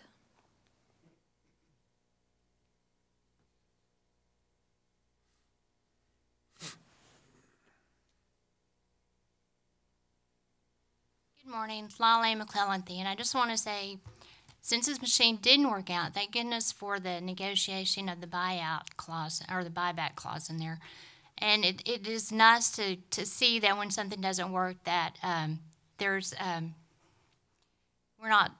it's not just pushed to the side and ignored. So thank you, Mr. Kelton, for admitting that this wasn't the best route. Now we do have recourse. Thank you. Further public comment?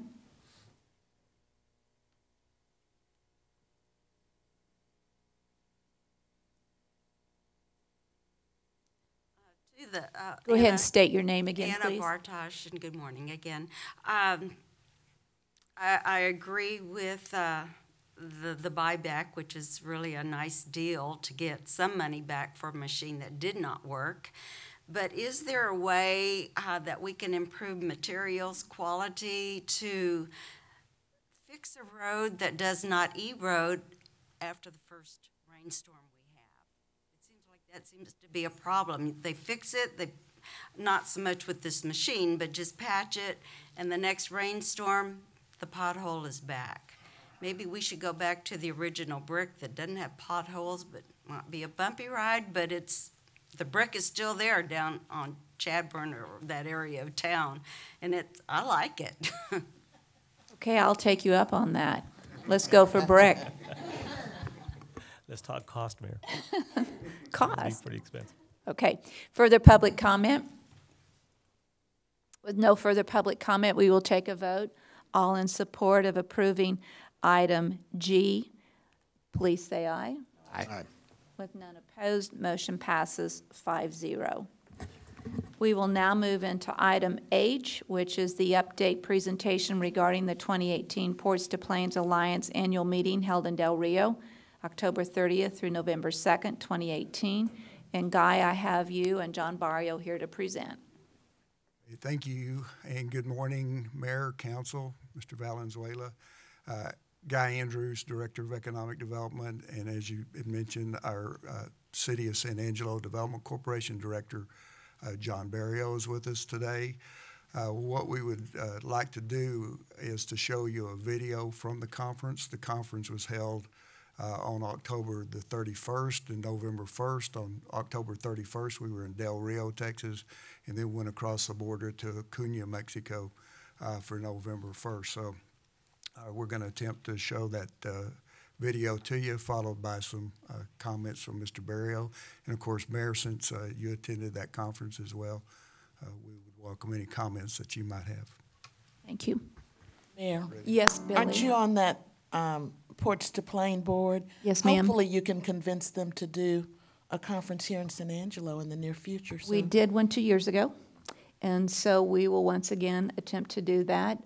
It was very well received, and people truly enjoyed their time here in San Angelo. So we will continue to put our name out there. Thank you. From a concept developed in Lubbock to an international alliance of 167 members, Ports to Plains is a united coalition formed to create and encourage the development of a trade corridor that will provide for our future. We empower communities and businesses as we advocate for safer roads, growth for our community, and funds for improvements to transportation infrastructure. As the Texas Freight Mobility Study recommends, the extension from Laredo to Lubbock is one of the key pieces needed for the projected growth.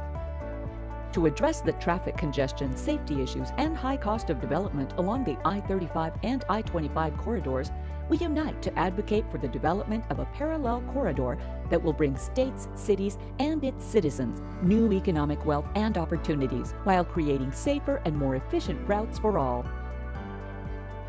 We pursue the development of the corridor because improvements to infrastructure will unite the center of food, fiber, and fuel resources with industry and marketplace.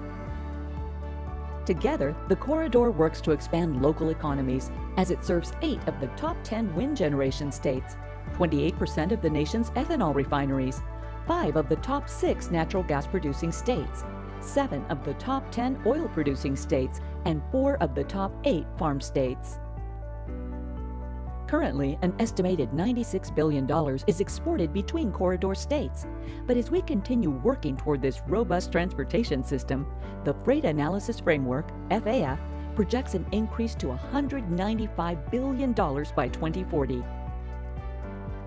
On an international scale, the corridor fuels $280 billion in trade with Canada and Mexico, more than 25% of all U.S. trade with those countries. As a united front, we can affect policy, maintaining relationships with legislators on both sides of the aisle to ensure proper funding for expansion. We maintain this determination to build for tomorrow, but it requires an alliance committed to collaboration. Every member is vital to this effort. We're on the cusp of real change and a future for the corridor that will be transformative for our region and the country. Together, united, we are stronger.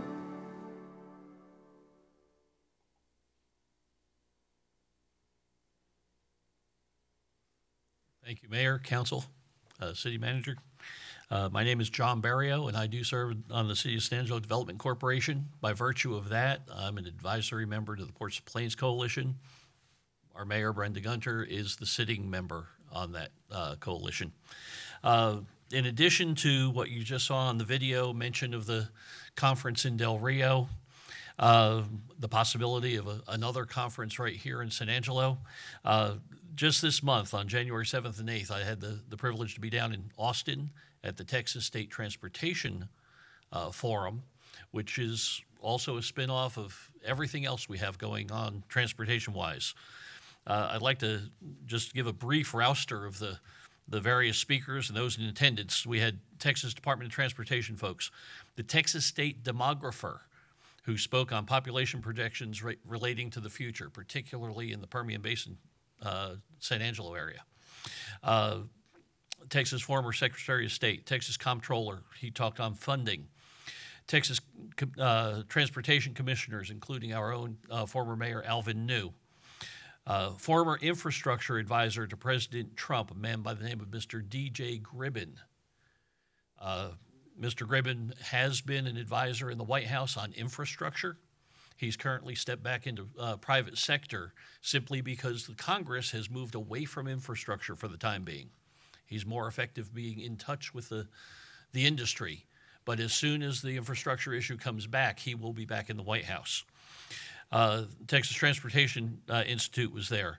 The list goes on and on. Probably the other most notable that I should mention is the former director of the National Security Agency, General Keith Alexander. Many of the students here at Goodfellow have served under his command and instruction as part of the National Security Agency. After 9/11, he in particular was tapped to stand up the Cybersecurity Command. which generated far more training at Goodfellow. He is a friend of San Angelo. But that being said, I attended every session that was there, but more importantly, was able to get personal time with several of these speakers. Pardon me. Of specific interest for my attendance there was, of course, I-27 in Ports to Plains. But because I represent San Angelo as a whole, I-14 was also a key topic. Many of the presenters gave reports on the current status of projects, deteriorating road conditions, legislative climate and funding mechanisms, and the inherent funding challenges. Tommy Hebert's been often quoted as saying we need to do things at the speed of business, not the speed of government.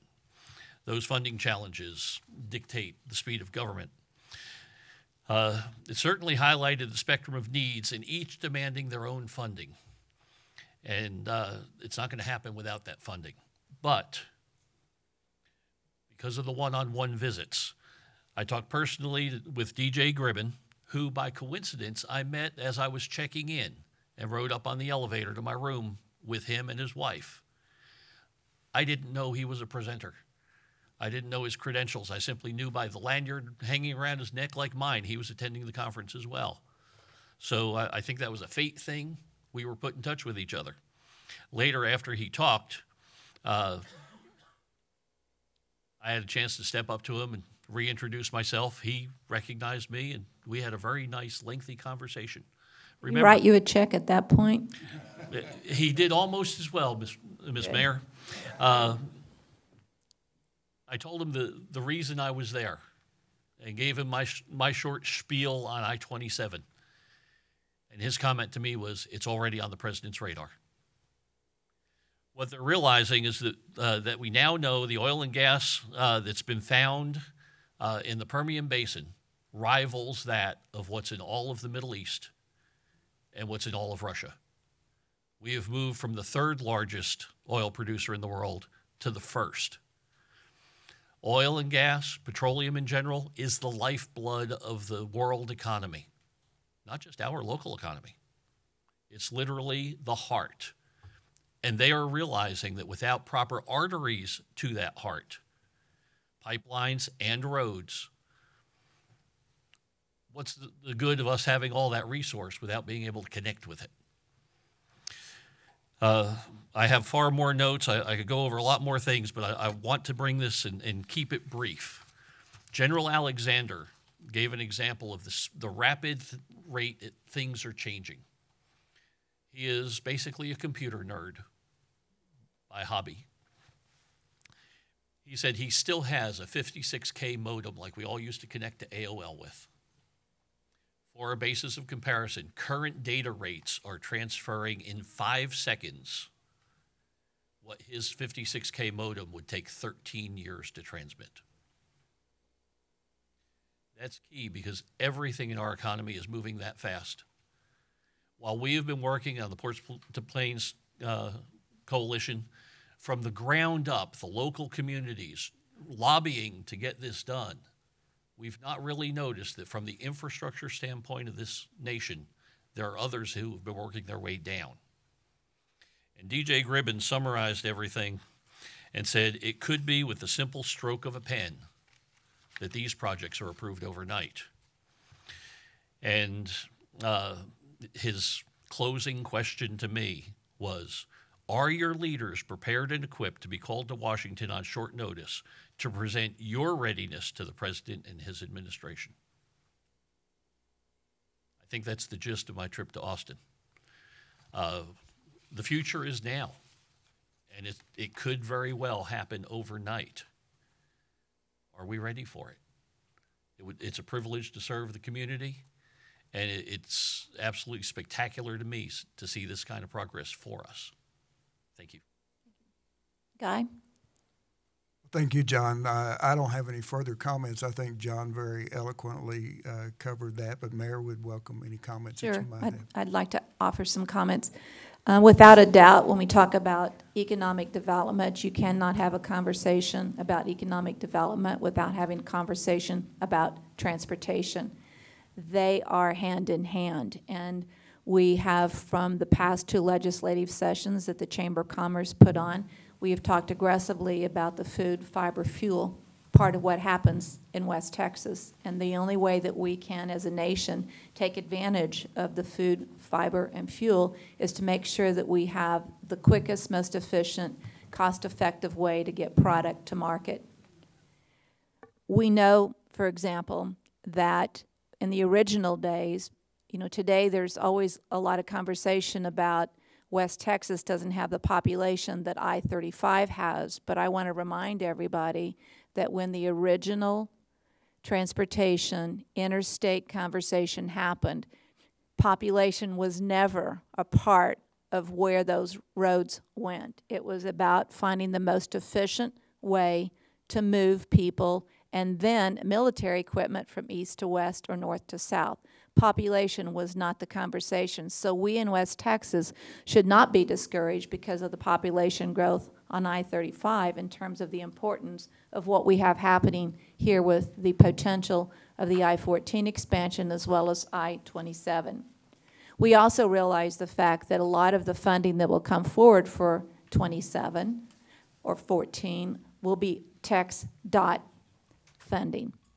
And Tex dot plays a very, very important role in terms of our ability to get the 4-lane interstate quality highways. And because of that, we have reorganized the I-27 Ports to Plains organization, where we no longer have an executive director, but we have a second lobbyist that we've hired, Kent Hance Scarborough's group, to represent us in Austin, because prior to this, we only had a lobbying group in Washington, D.C., who had no connections to the Austin market whatsoever. So we've reorganized the organization to find the funds to support strong legislative representation in Austin. And we will be going to Austin on March 7th, 6th and 7th. We will spend 2 days working with our legislators then and come up with hopefully a strong coalition and support with Alvin New supporting us and making sure that everyone hears what West Texas and the I-27, I-14 corridors mean to all of us and to the country. We might not be the population, but the population survives off of the products that come out of West Texas, and the nation survives internationally, survives off of the products that come out of West Texas. My comments. Thank you. Thank you very much. I'd like to add just one thing that I had edited out of my notes as I read them, but it does, it's a great segue. Brenda, thank you. The state demographer had wonderful slides. I wish I could have gotten them from him. But when I-69 was completed down in South Texas, it spawned 25% growth in the existing cities and what he referred to as radical growth in the unincorporated extraterritorial jurisdictions between them. Just imagine what that'll do to the San Angelo area. 25% growth practically overnight, or at least in about a 10-year period. Not overnight, but as we call it, manageable growth. Yes, but our future is tremendously bright. Thank you. We will now move on.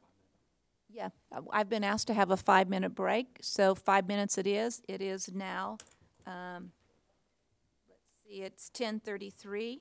We will be back at 10:45. Start off with our new introduction and a welcoming our new airport manager. Mayor, we do want to welcome Jeremy Valgaardson. He comes to us from Cedar City, Utah. I had the pleasure at being in the interview committee that interviewed him as well. Interviewed very well. We called the people he had listed. I think everyone just spoke very, very highly of him. We're very blessed to have him on board with us, Mayor. So, again, Jeremy, if you have anything you'd like to share with the city council members? Yep, I'll keep it brief because I know you're busy today. Like you said, my name is Jeremy Valgaardson. Excited for this opportunity to meet with you and to be part of your organization. Real quick about me, I started in aviation as a pilot. I got my commercial pilot certificate. Graduated in 08 when the airlines were kind of tanking, and so I went this different direction and got into airport management. I've worked at the Phoenix Sky Harbor Airport, the third busiest general aviation airport in the nation at Mesa Falcon Field Airport, where I really learned operations and maintenance. Moved into the commercial world at the Provo Airport back in Utah. And then for the last 4 years, I've been at the Cedar City Airport as the airport manager at a commercial service airport. So one thing that I did that I finished at Cedar City is we finished our master plan project. So I'm excited to jump into this plan. In Cedar, we were very successful. We got $40 million, 20 awarded for a runway project that we're doing, and another 20 on the books for runways and taxiways. And the only way we got it is through the justification in the master plan. So I'm excited to be here, and thank you for this opportunity. Fabulous. I'm sorry. We're glad to have you here. We did hire him with the understanding that he needs to get his $40 million grant as well. I wondered if some of that no was pressure, Jeremy. Yeah. I was hoping some of that would be transferable, was it not? I think that was a condition of employment, no? Maybe. It may be. Well, we're glad you're here, and we're glad the timing is right because we have approved to have a master plan done. Council truly supports the growth and development of our airport. We realize our airport is one of the greatest assets we have here in San Angelo, and we need to make sure that we invest back into it so that as we look forward to the future, that there's a plan to ensure that we will always have an airport here in San Angelo full of activity, business development, business parks, new hangars. I could go on for a laundry list, but I'm going to wait for Molly to present her laundry list, and then we'll comment on that. Thank you, Mayor. Thank you very much. Oh, Mitch, I'm sorry. I passed it off to Molly, but I should have passed it to you. That's Thank all you. I'm going to do. I'm going to pass it off to Molly. Molly will give you a presentation on the master plan thus far. Has been approved since August 7th. Moving forward, we've finished our inventory phase. We're working on our forecasting phase right now. Established some advisory committees and hosted meetings with those committees thus far. But at this time, I'd like to invite Ms. Molly Waller up from Centurion Planning and Design. Thank you. Thank you.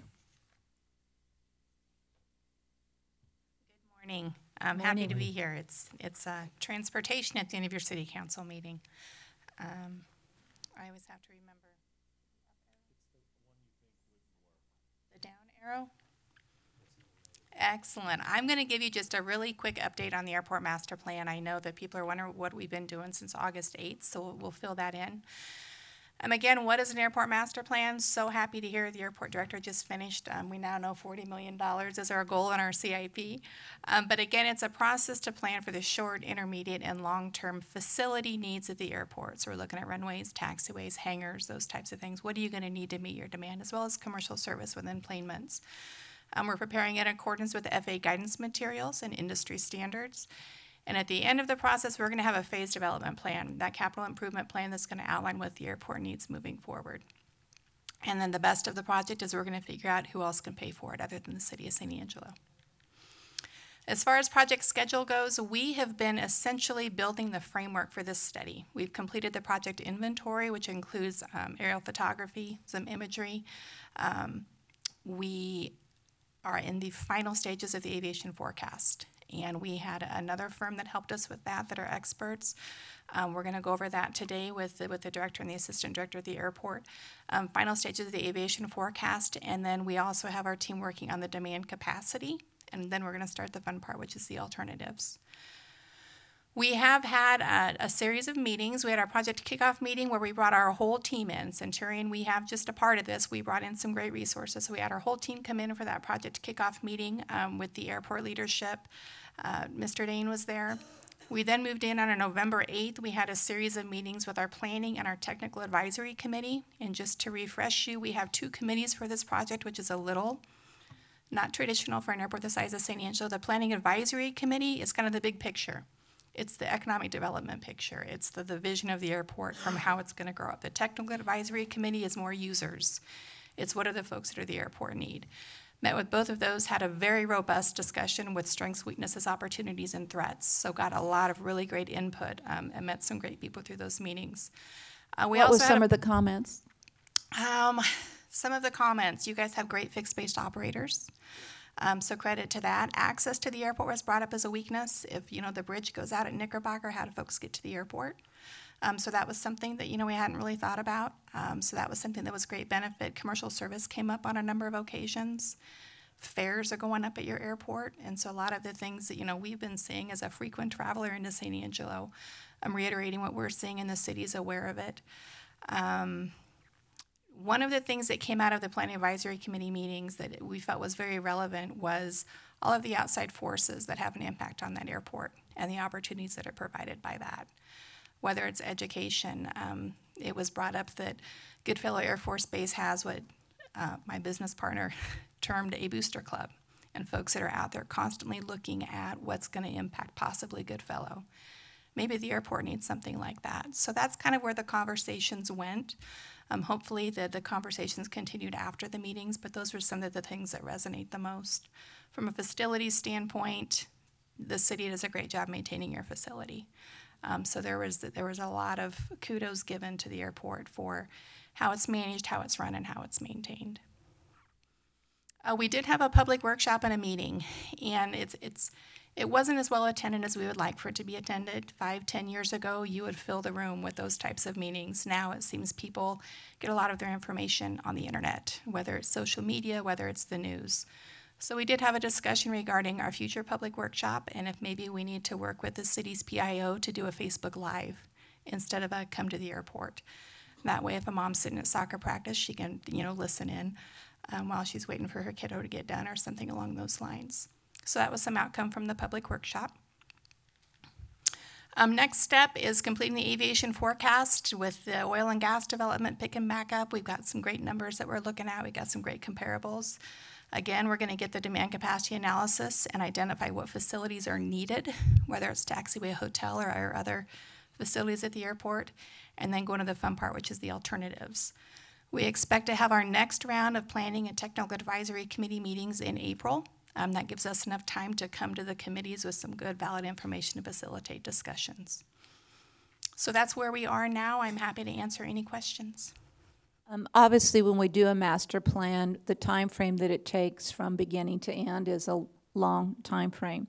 In the process of developing this plan, what I would like to hope that we could accomplish are some things that would have a more immediate impact, things that could be done that would help improve that airport on a shorter term, like additional hangars, which we know are very much needed.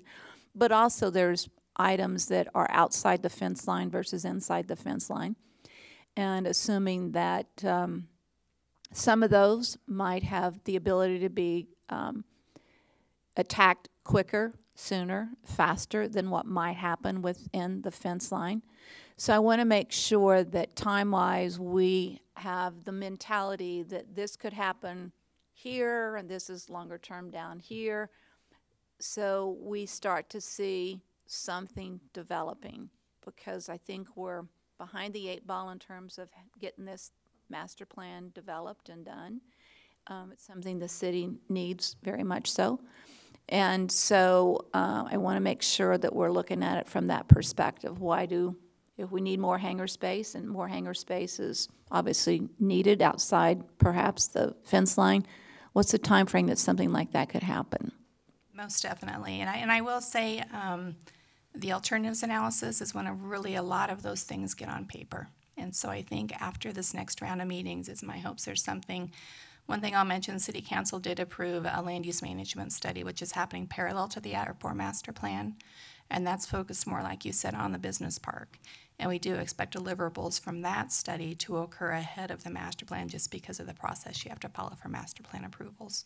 I want to hear, we need that business part to happen. We're gearing up. February is going to be a big month for that study. We're getting meetings set up even this week, and so February will be the month that we really start moving on that study. Okay. Do I have any questions? Billy? I just have one question. On the project schedule where it has airport layout plan, can you speak a little more to what that entails? Yes. What happens is you have I'm going to summarize this as quick as I can, and hopefully it makes sense. An airport layout plan set is something that's required by the FAA, and it's the big engineering drawings, 24 by 36, and essentially it shows your existing facilities and your planned facilities in the future. So we're currently in the process of putting together all the existing facilities on the exhibit. Once we go through the alternatives process and a recommended development concept is selected, we will then add the proposed development to the airport, and then that all goes to the FAA for all of the FAA reviews. So we can't complete that airport layout plan set until a recommended development concept is identified. So could it possibly mean, you know, our recent renovation and all was pretty costly? Might we be required to redesign the renovation that is not that old? No, the one thing I will say, the last master plan at the San Angelo Airport was done in, I believe, 1994. And so you didn't really have a current master plan. I will say that the city and airport leadership has done a very good job, even with your terminal building, not designing for what is currently there. So essentially, you've had some small planning efforts that have been occurring over the past 5-10 years. And so what we're finding is everything that's been done is prohibiting the future. So we're not seeing a lot of tear down renovations. There are some older facilities that we're looking at, but as far as like the money that was spent on that commercial service terminal, it was planned for the future. A lot of that money came from the FFA. It did. It didn't Yes. come from local tax. Yep. Lane, do you have a question or comment? I Tommy? have, Molly, the mayor referenced things outside the fence line. If I heard you correctly, part of your analysis and what you'll be looking at is infrastructure. Is that both inside the fence and outside the fence as well? Yes, it is. You know, I would say the city, I know I have an interest in that because of some things that need to be taken care of from outside the fence line in that area of town. Maybe not specifically on the airport, but any impacts of that. So I don't want to make an assumption, so let me ask the question directly. Are you in communication with our water utilities folks? Yes. Okay, good. We actually got a little head start on that LUM study that I mentioned. We brought a group in and they did an evaluation of the water and wastewater facilities that are not currently being used. And meetings were had with Allison and the folks downtown regarding those findings, and everything that we found, they're then pulling into the city's study. Okay, good. Yes. That was my question, Mayor. Harry? Thanks. Any questions, comments? Yeah, I'd like to see the final when we get through that here, but I think we're moving in the right direction. All right, there's no vote or motion required on this, so Molly, thank you very much. You're welcome. All right, Tina, you're up next on the update on the sales tax revenue performance.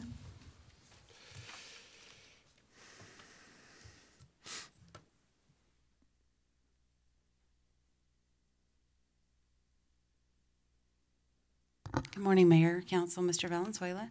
I have for you your update on the quarterly. You asked for a quarterly report for the first quarter of the fiscal year. And so for that first quarter, sales tax was up 12.25% in the first quarter compared with the same quarter in the prior year. And we were over budget for revenue for that same quarter by $474,000. And then this would be your sales tax by industry for that same quarter.